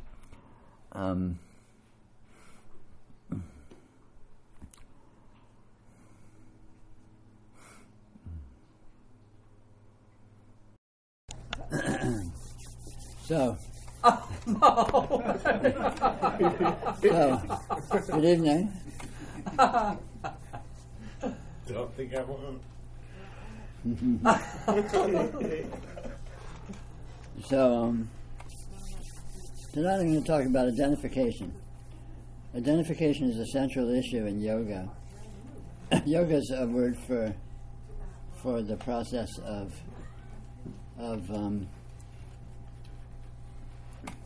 investigating the nature of actuality, and ultimately, through the process of yoga, coming to discover what it is. And identification is a key point in this. Of course, we're all very familiar with identification. So most people identify with my body, or identify with, my social station and my history, and so on and so forth. But identification also has a more basic and fundamental level, which is to identify anything as actually being a certain way. This is a computer, this is a mug of chai, and so on and so forth. And the principle of both of those is actually the same.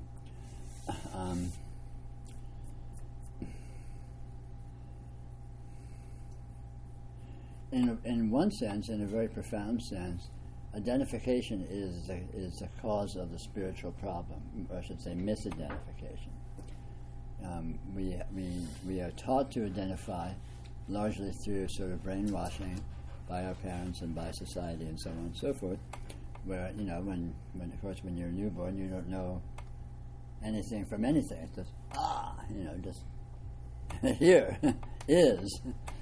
And then, of course, through the protracted process of over the next few years, your parents are busy telling you, "Hi, Mommy, this is Daddy, you're little Peter, and then this is your room, and this is your house, and this is, and of course, as an innocent baby, you just sort of go along with the program. Oh, great, I'm Peter, this is my room, and so I'm, you buy it hook, line, and sinker because you don't have a basis to criticize it, or any kind of a notion that there's anything to criticize there. Which is all fine. There's not really a problem with that. And the problem isn't so much the identification. The problem is being careless with the nature of identification in terms of naming. There's nothing wrong with naming things as a designation. A name is like a URL of a website online.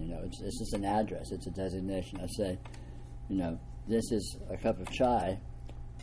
That's a way of designating this object. If I just use it as a designation. But if I think, if this is a cup of chai, that's what it is. It's a cup of chai. It's no more, no less. That encompasses the entirety of its being. Then that's using naming to define it, so that you could. I mean, if you want to look at it sort of technically in terms of linguistics, you could say that there's two ways to use words. One is to use words referentially, and another is to use words definitively. Referentially, you're just referring to things. I point in the sky and say, "That's a cloud." I don't know anything about it, what it is, anything, but I'm designating that unknown presence as that cloud. But if I say that is a cloud, and then I think that I know what that means, that's where identification seeps in, because then I think that that is a cloud, and all of a sudden I know everything about it. Of course, I don't really know everything about it, but I may not pay close attention to the fact that I don't, and think that I do. Oh, it's just a cloud, it's water vapor in the air, it's boring, who cares, blah, blah, move on. And it's this mode of defining, thinking that one has defined things that are designated, that causes identification. And there's nothing wrong with identification except that it's wrong. It's just inaccurate. Nothing is what you can think that it is. Everything is literally unthinkable. Everything, anything whatsoever, cannot be conceived, cannot be thought. Because everything is infinite. Not in a theoretical sense or a philosophical sense, but literally, experientially infinite, physically infinite. Infinite in every and any way you could look at things.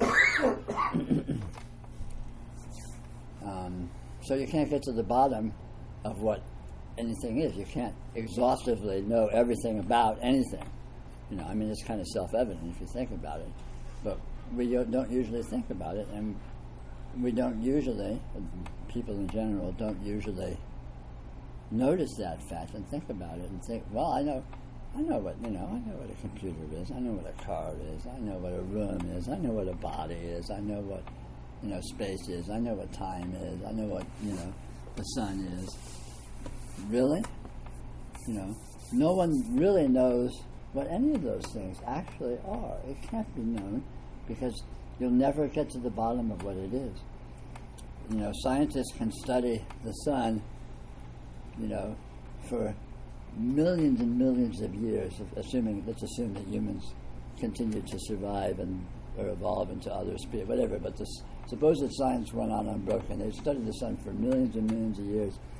They'd be continually making new discoveries. They'd be continually discovering new aspects and new nuances that they hadn't noticed before. You'd never get to the bottom. They'd never get to a point where, now we know everything there is to know about the sun. Now, see all this information here? That's what the sun is. Never going to happen, because the sun is literally infinite. Everything is infinite. The dust on the floor is infinite. A particular thread in your pants is infinite. Anything and everything is infinite.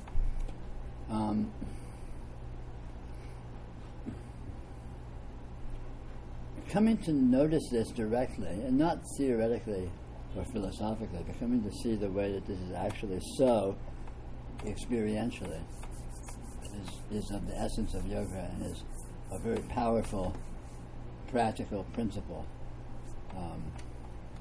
that you can actually work with, that facilitates the discovery of what is actually here, what you actually are. The advantage of that being it frees you from error. It frees you from basically insanity, where you think you know what things are and you're completely wrong, and you don't know you're wrong. You're like a crazy person. In that case, you'd be walking around living in a world of your fantasy, thinking it actually existed, and it doesn't. So, in a profound sense, yoga could be said to be an antidote for insanity, and a process of attempting to enter into sanity, attempting to enter into clearly seeing what it actually is the way that it actually is, and so on and so forth.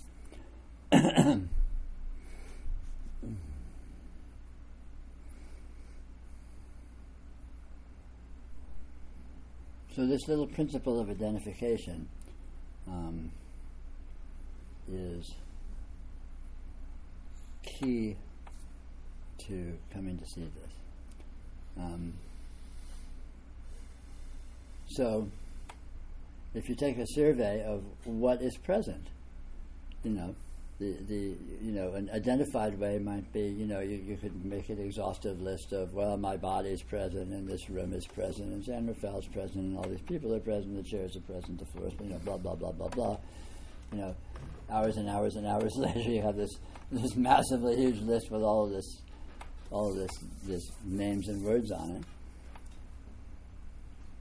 Or, yogic way, you could say, what is present, This, that I could call my body seems to be present, that is present.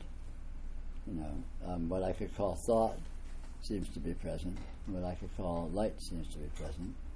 What I could call sound seems to be present. What I could call all sorts of subtle energies and subtle vibes and moods and what have you seems to be present, and so on and so forth.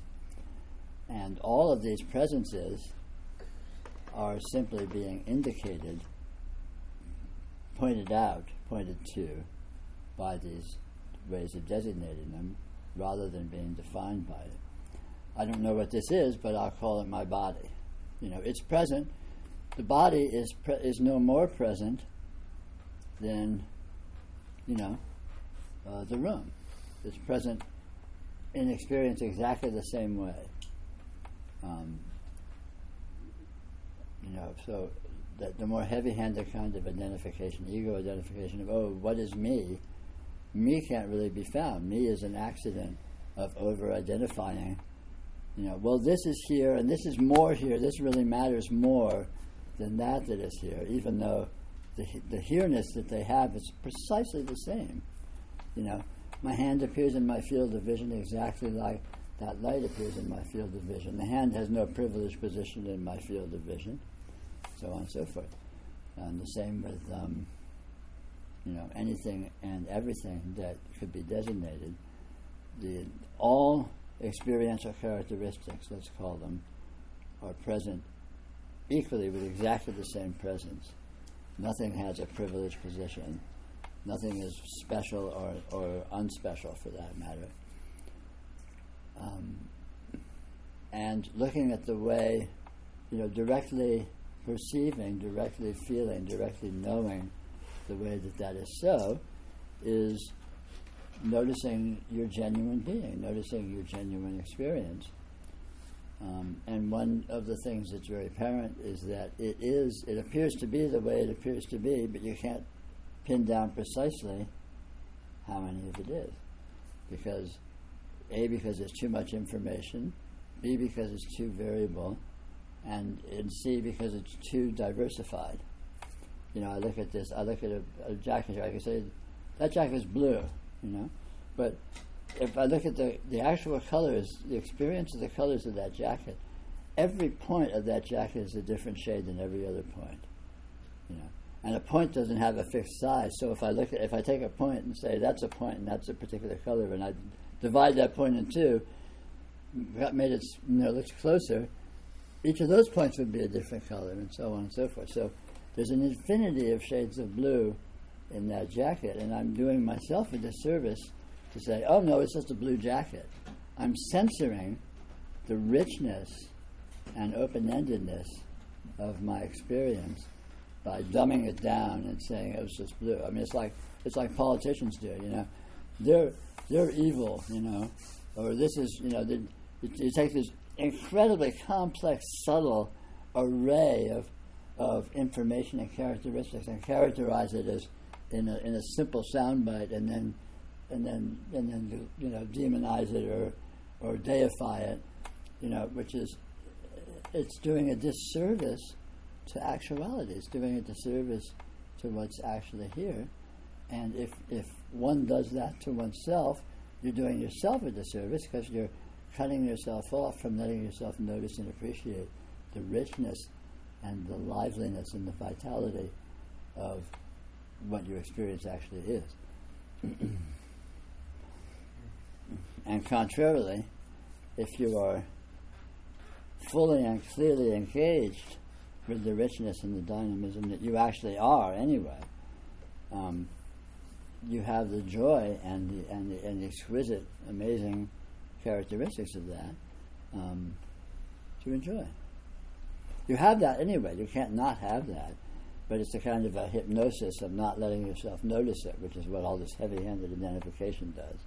It's a censorship of one's own experience. It's not an effective censorship, because in fact the infinity is always there. It can't go away. Even if I say that's just a blue jacket, it still is all these incredible shades. I'm just not letting myself appreciate that, and notice it. So in a sense, practically, I cut myself off from that actuality of how infinite and dynamic it is.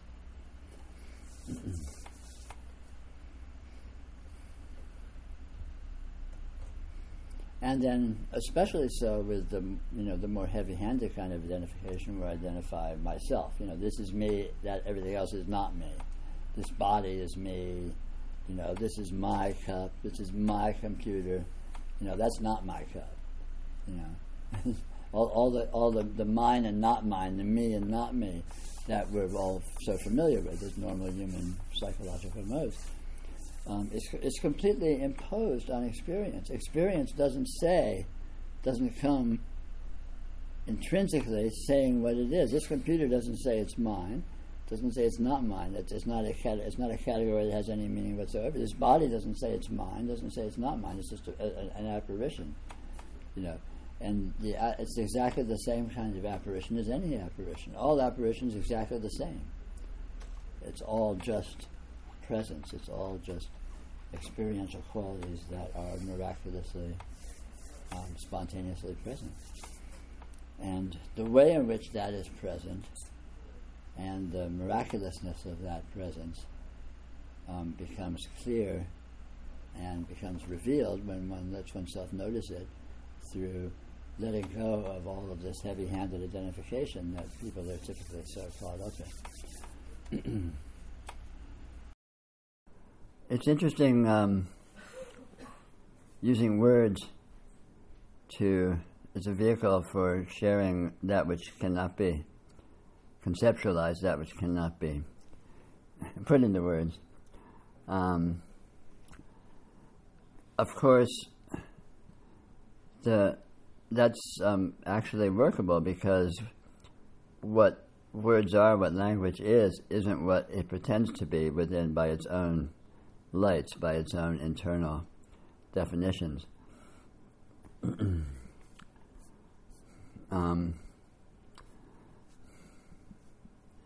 Language, you could think of language as existing on two levels, kind of like a Trojan horse. And in the Trojan horse, of course, the horse was this nice big sculpture or whatever on the outside, but inside there was all of these soldiers hidden. So it was accomplishing two things at once on two different levels that didn't have a lot to do with each other. And you would miss the point if you were taken in by the level of the horse itself, as of course the Trojans supposedly were, and miss the point of the soldiers hidden within it. So of course language has its own internal definitions of itself and structure, and words have definitions, and the notion, the logical notion, that has its own logic, and the notion that words are supposed to refer to things and conditions on a more or less one-to-one basis, and so on and so forth. And of course, this is not really true, because the actual condition that exists cannot be made to correspond on any kind of one-to-one basis whatsoever with with language and words and the structure of language.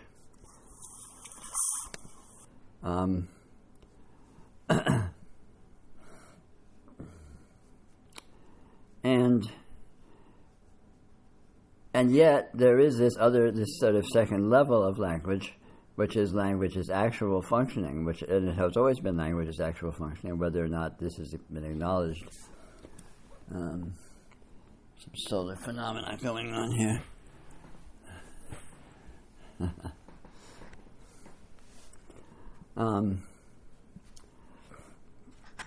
There's this language itself is, of course, an expression of being, an expression of beings, an expression of the life force, an expression of reality itself, and as such, actually conforms to that nature and that structure. Let's see. There we go. Which is not the structure that language pretends to conform to by its own internal logic. Intelligent people have always known this. Intelligent people tend to be careless of their language and are very free to use language in convenient ways with a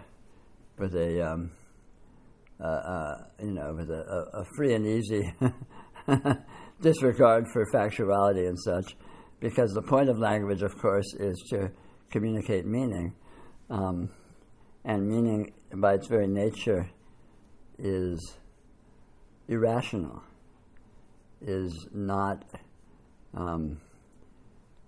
bound by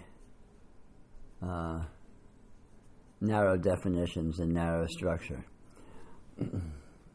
So because of this, it's quite possible and workable to use language for this as a medium for this spiritual investigation, even though by its own internal orientation,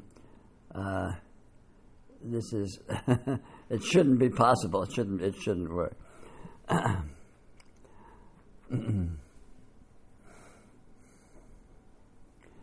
So, and building on this, the basic nature of coming to understand spirituality is coming to understand irrationality, coming to understand the actual nature and inherent, call it structurality or organization of actuality itself, as opposed to any kind of a logical structure or a logical, rational organization or analysis, which normal human thought tends to inculcate.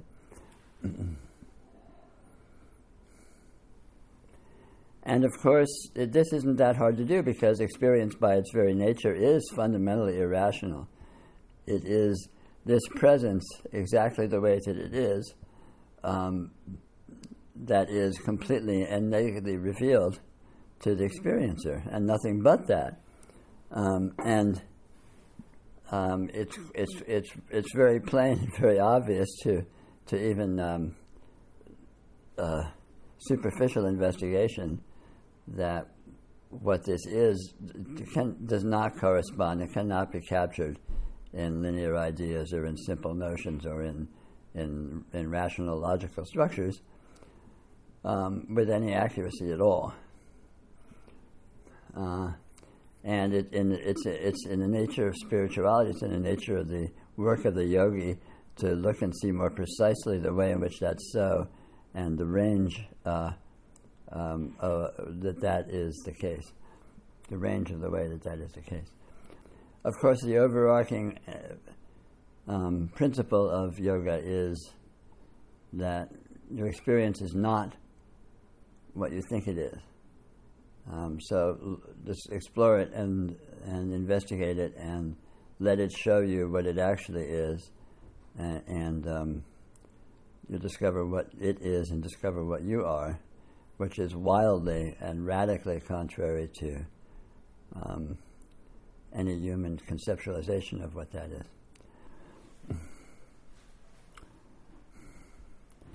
This that is here is the natural condition. It's the soul condition. In fact, it's the actual condition. All of spirituality, all of yoga, in fact, all of life, is about discovering this condition and discovering that you actually are this condition, that this condition includes every and anything that is actual.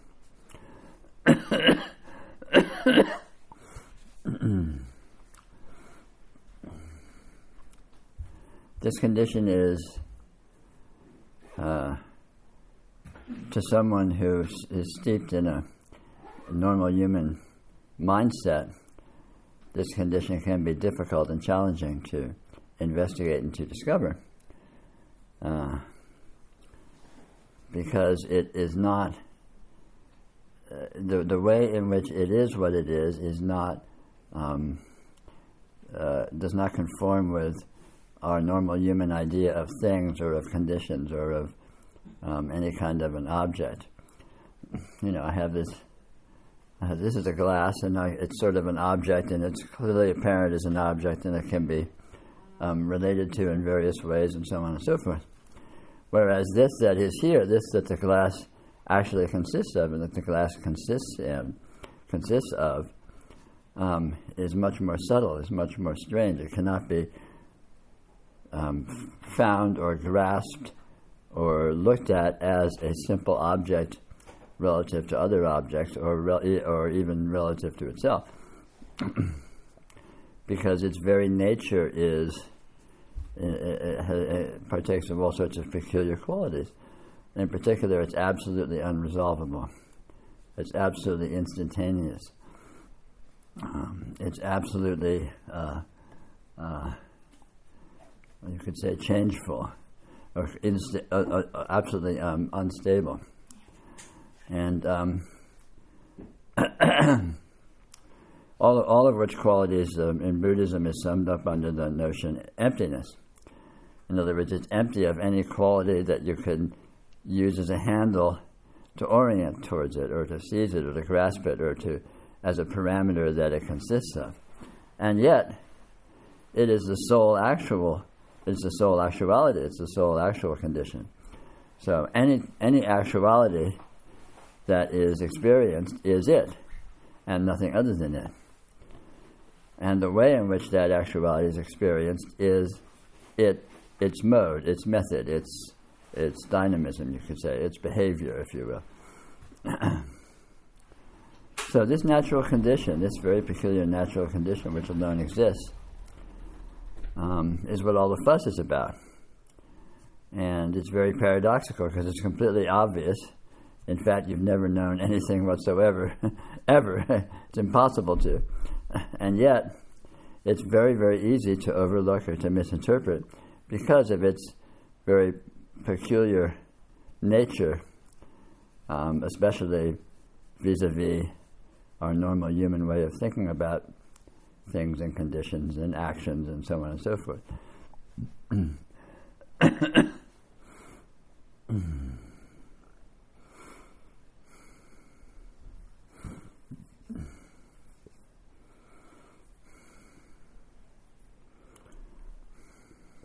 So,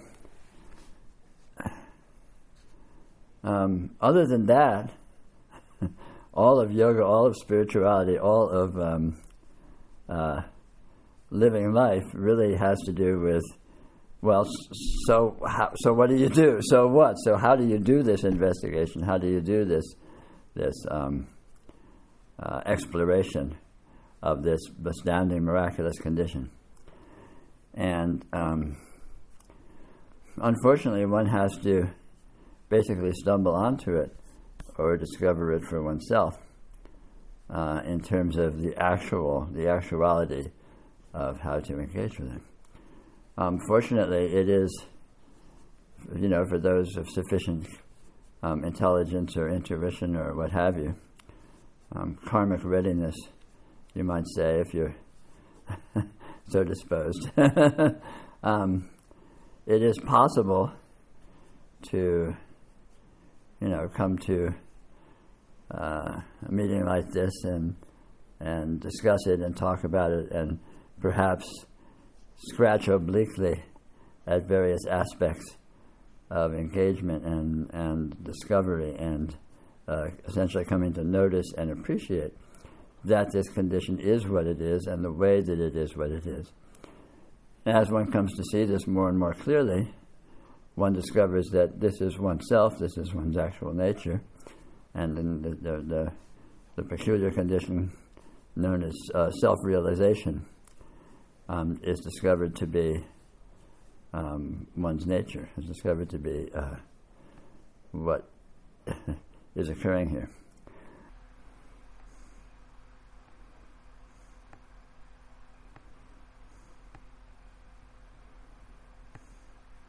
It's essential for someone trying to enter the path of yoga to learn to distinguish between orienting to the content of experience, which is the normal human mode, to investigating experience itself, which in the normal human mode of orientation is taken for granted. Is just considered to be a given, on sort of an abstract metaphysical given that is of no interest, and one becomes very interested in the apparent circumstances that are appearing, which are held to be about one's objective environment, about the world, about the state of oneself, about one's orientation to all that, and then one becomes typically more or less heavily invested in winning or losing, or at least battling the human game. But the yogi, on the other hand, investigates experience itself. What is this experience?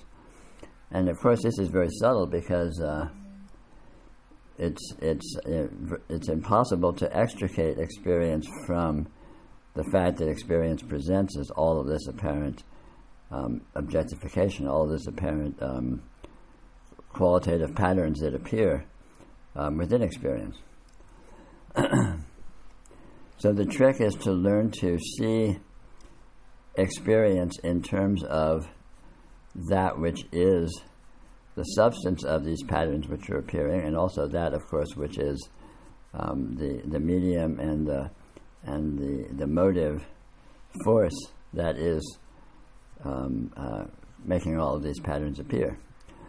So all the patterning becomes the vehicle through which one explores experience itself, but not by orienting to the patterns in their own terms, but by orienting to the way in which they appear, the way in which their presence, their dynamism, their unresolvability, and so on and so forth, which is examinable because, of course, all of these experiential qualities, of course, completely fulfill the experiential field. Another challenge with looking at experience itself is one cannot get outside it to look at it from outside. And typically within yoga, although not entirely, but typically within yoga, the dominant inquiry is affected within the waking state. And the waking state has some interesting dominant characteristics, particularly curiosity and a critical faculty where one can assess the quality of what's being experienced in various ways. The dream state lacks this predominantly. The dream state is a state typically of credulity, where there's not much of a critical faculty present. On the other hand, the dream state has the advantage of being analyzable from outside, because one can recall to various extents or recreate in various ways the dream state from the perspective of the waking state, which does have this predominant faculty of a critical a critical faculty or an analytical faculty, which can be useful in getting a sense of what a dream is like. From within a dream is not obviously a dream. A dream seems like a waking state. And the waking state, in fact, is very similar, although it's hard to demonstrate that because it's virtually impossible to look at the waking state from outside it. Not virtually impossible, but in terms of let's say normal human orientation, it's extremely difficult.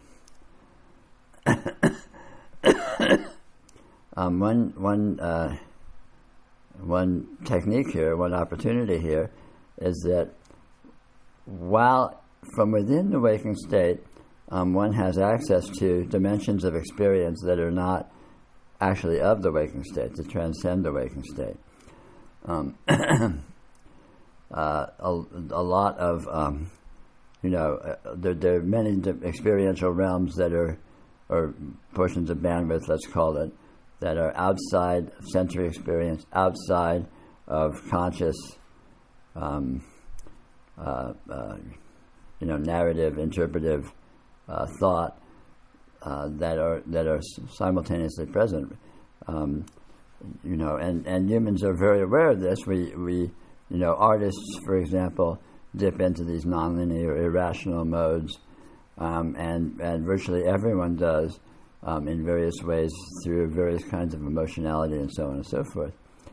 But a yogi can very specifically and more or less intentionally explore these non-sensory, these non-waking state dimensions of experience that are immediately present from within the waking state, thereby gaining experience that's outside the waking state. Now, these other dimensions partake of a quality of intelligence, or let's say qualities of intelligence that are not like the analytical and critical faculty that is dominant within the waking state. But nonetheless, these modes of intelligence are profound in being able to being vehicles for arriving at insight about the nature of the waking state.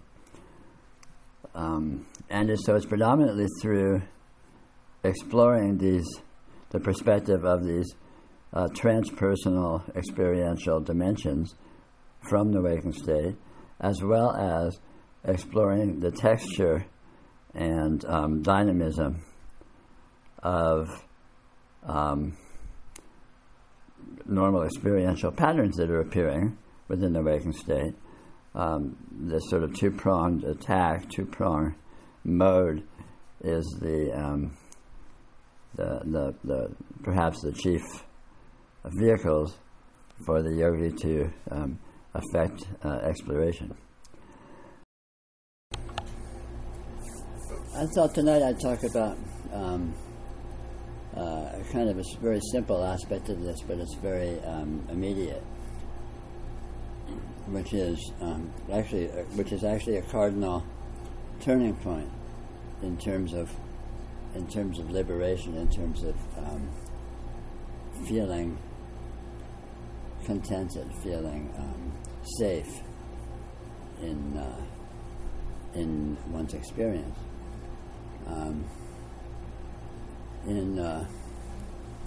Obviously, in normal worldviews, people think they're identified with their body, and you live alone in this world, and you're in your body, and you're subject to the world, and the world is out there, and you're not connected from it, and you're vulnerable to it, and it's a potentially precarious situation, and so there's a inherent sort of an insecurity and vulnerability, just a feeling tone in the background of that, easily, for if one's settled into a normal human worldview.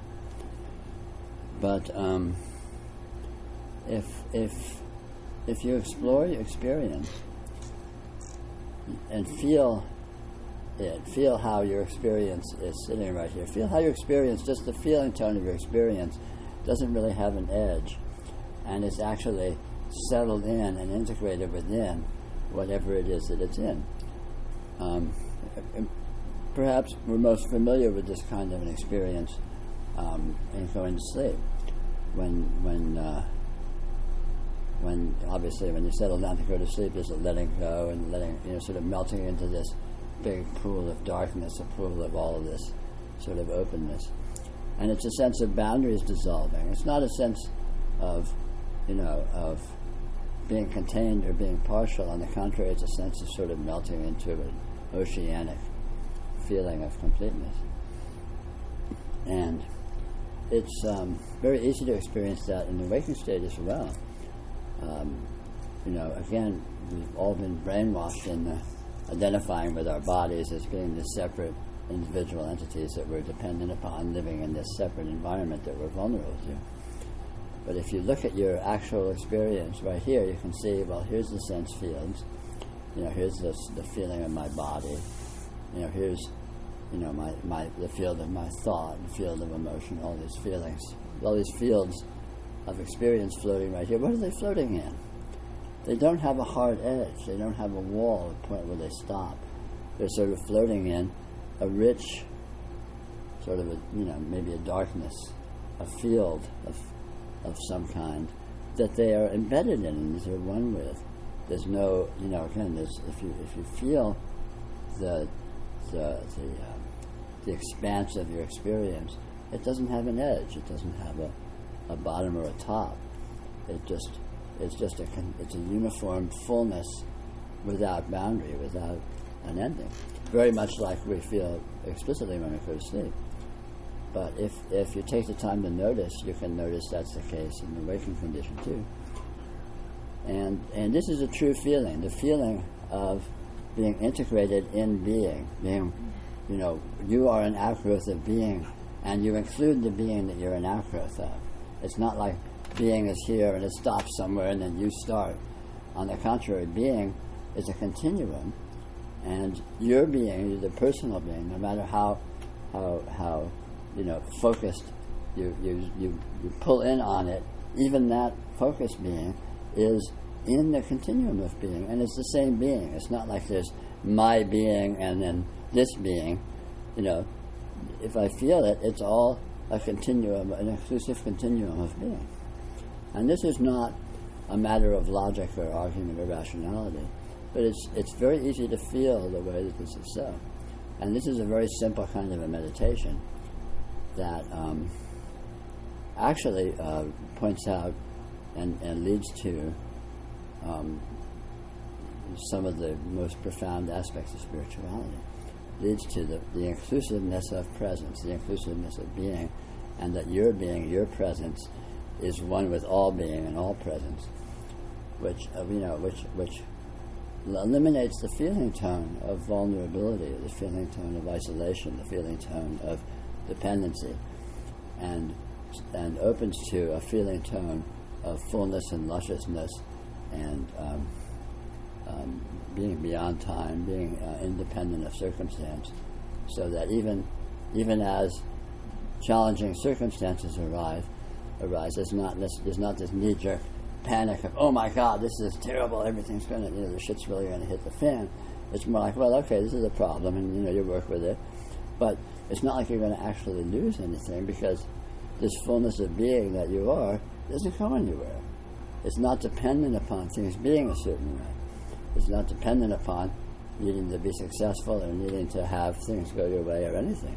Because the continuum of being, the fullness of the background of being and the foreground of being and everything, just as this one field, is really explicitly obvious.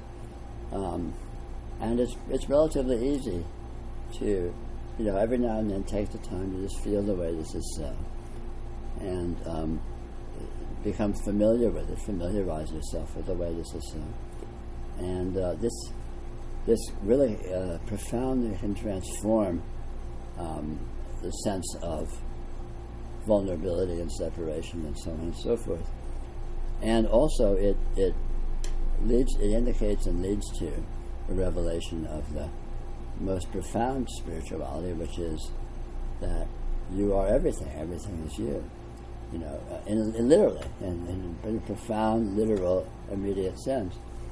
Not just some theoretical, poetic metaphorical metaphysics. And so this is the very essence of realization. This is the very essence of yogic achievement, of spiritual realization.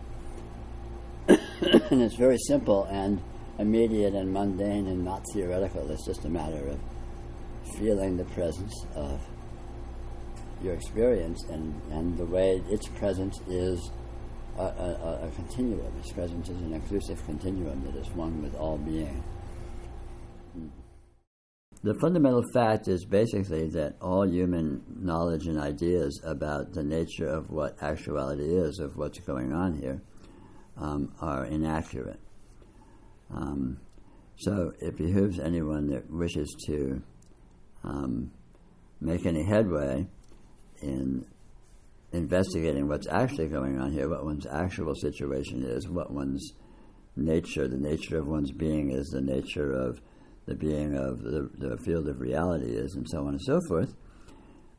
It behooves one to ignore the precedent set by all of the enormous body of knowledge that people have accumulated in terms of ideas and interpretations about what's actually happening here.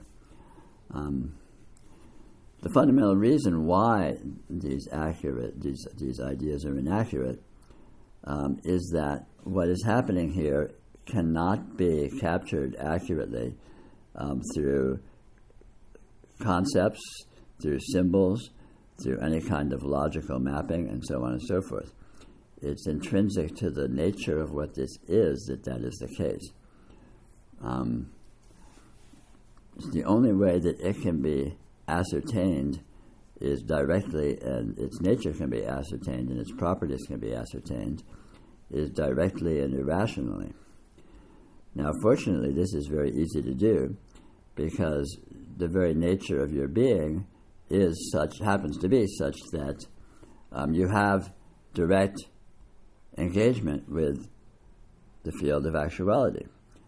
And it also happens that its irrational nature is one with your irrational nature, so you have the necessary mechanisms and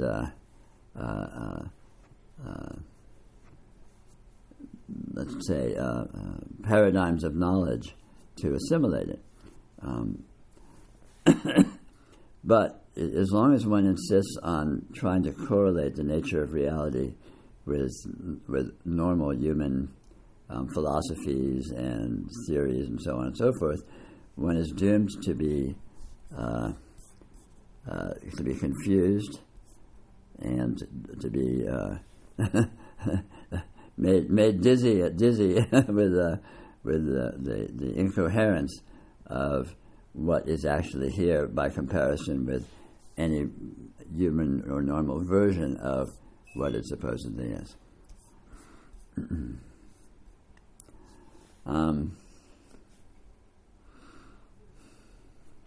Of course, the method of yoga is very, very simple. Let reality show you what it is. And it does so very directly and very fully. The only caveat is if you have preconceptions of what it is you're looking for or what you expect to find, those are going to get in the way and inhibit your noticing of what is actually present. I expect you all, certainly most of you all, if not the entirety of you all, are somewhat familiar with my presentation, so this is probably not new ground for you. One extremely easy and obvious way to get your foot in the door, so to speak, of yoga is to simply notice the fact that your experience, the experiencing of your experience is not personal. You're not doing it. You're not seeing your field of vision. You're not hearing the sounds that are here. It's not something you do you don't decide to see your field of vision. You can't stop seeing your field of vision. You can't make it, you couldn't shut it off if you wanted to. You can't shut off the sense of touch. You can't stop the sense of hearing. You cannot stop thinking. You cannot stop the presence of all of these experiential phenomena. And yet it is the fact that these are being experienced is very obvious, very immediate. You could say it feels very personal. Gives rise to what we're all very familiar with, the sense of me. Oh, I'm here, I'm seeing my experience, I'm doing this, I'm talking, I'm moving my hand. But again, if you look very closely, you'll notice what is really doing that. So I'm talking, but where are these words coming from? Well, I can say, well, I'm thinking the words and so I'm saying them. But okay, I'm thinking the words, so am I grabbing words out of a bin and putting them in my mind to think them? Is there some process that I personally am initiating, picking and choosing what thought is going to occur hands-on? Or is it just at a certain point, I mean, there can be a sense of participation. Oh yeah, there's thought happening, and there's some kind of a participatory engagement that can even feel like some kind of a steering.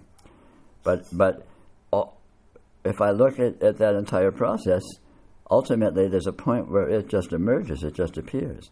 Even if I'm censoring or stifling myself, even if I feel like yelling and screaming and jumping around the room and cursing or something, and I don't, where does that sense of stifling come from? Where does that sense of censorship come from? At some point it just shows up, it just appears. It's not something that can be found to be being personally done. And this is very obvious and very immediate to see. And this, of course, what's actually doing it is radiance. What's actually doing it is the dynamic apparent expression, apparent apparition of reality itself. So what is seeing my field of vision right now? It's right here. It couldn't be more immediate. It couldn't be more personal. But it's completely and utterly transcendental, intrinsically, in what it is. So, what is seeing? Experience. What is thinking? Thought. What is saying words? What is having motivations? What is wanting to take a drink and taste the flavor of it? And we're used to answering, well, I'm doing that. But if you look very closely, and it's really quite obvious, you don't even have to look that closely, all of these phenomena, they just appear mysteriously from nowhere. And this is radiant presence. It is literally what I refer to as this beguiling phrase or befuddling phrase, radiant presence. That is just, it is here, it is present, and it appears as in the way that it does, dynamically, as whatever it appears. It appears as a field of vision. It appears as apparent thought. It appears as perception. It appears as motivation. It appears as, whatever.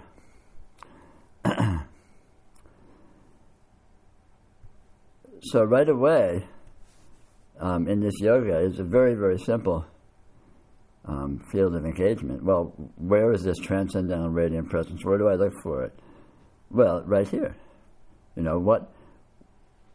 What is doing experience? Literally, what is doing it? And if it feels like I'm doing it, again, just look closely at exactly what I mean by this word I.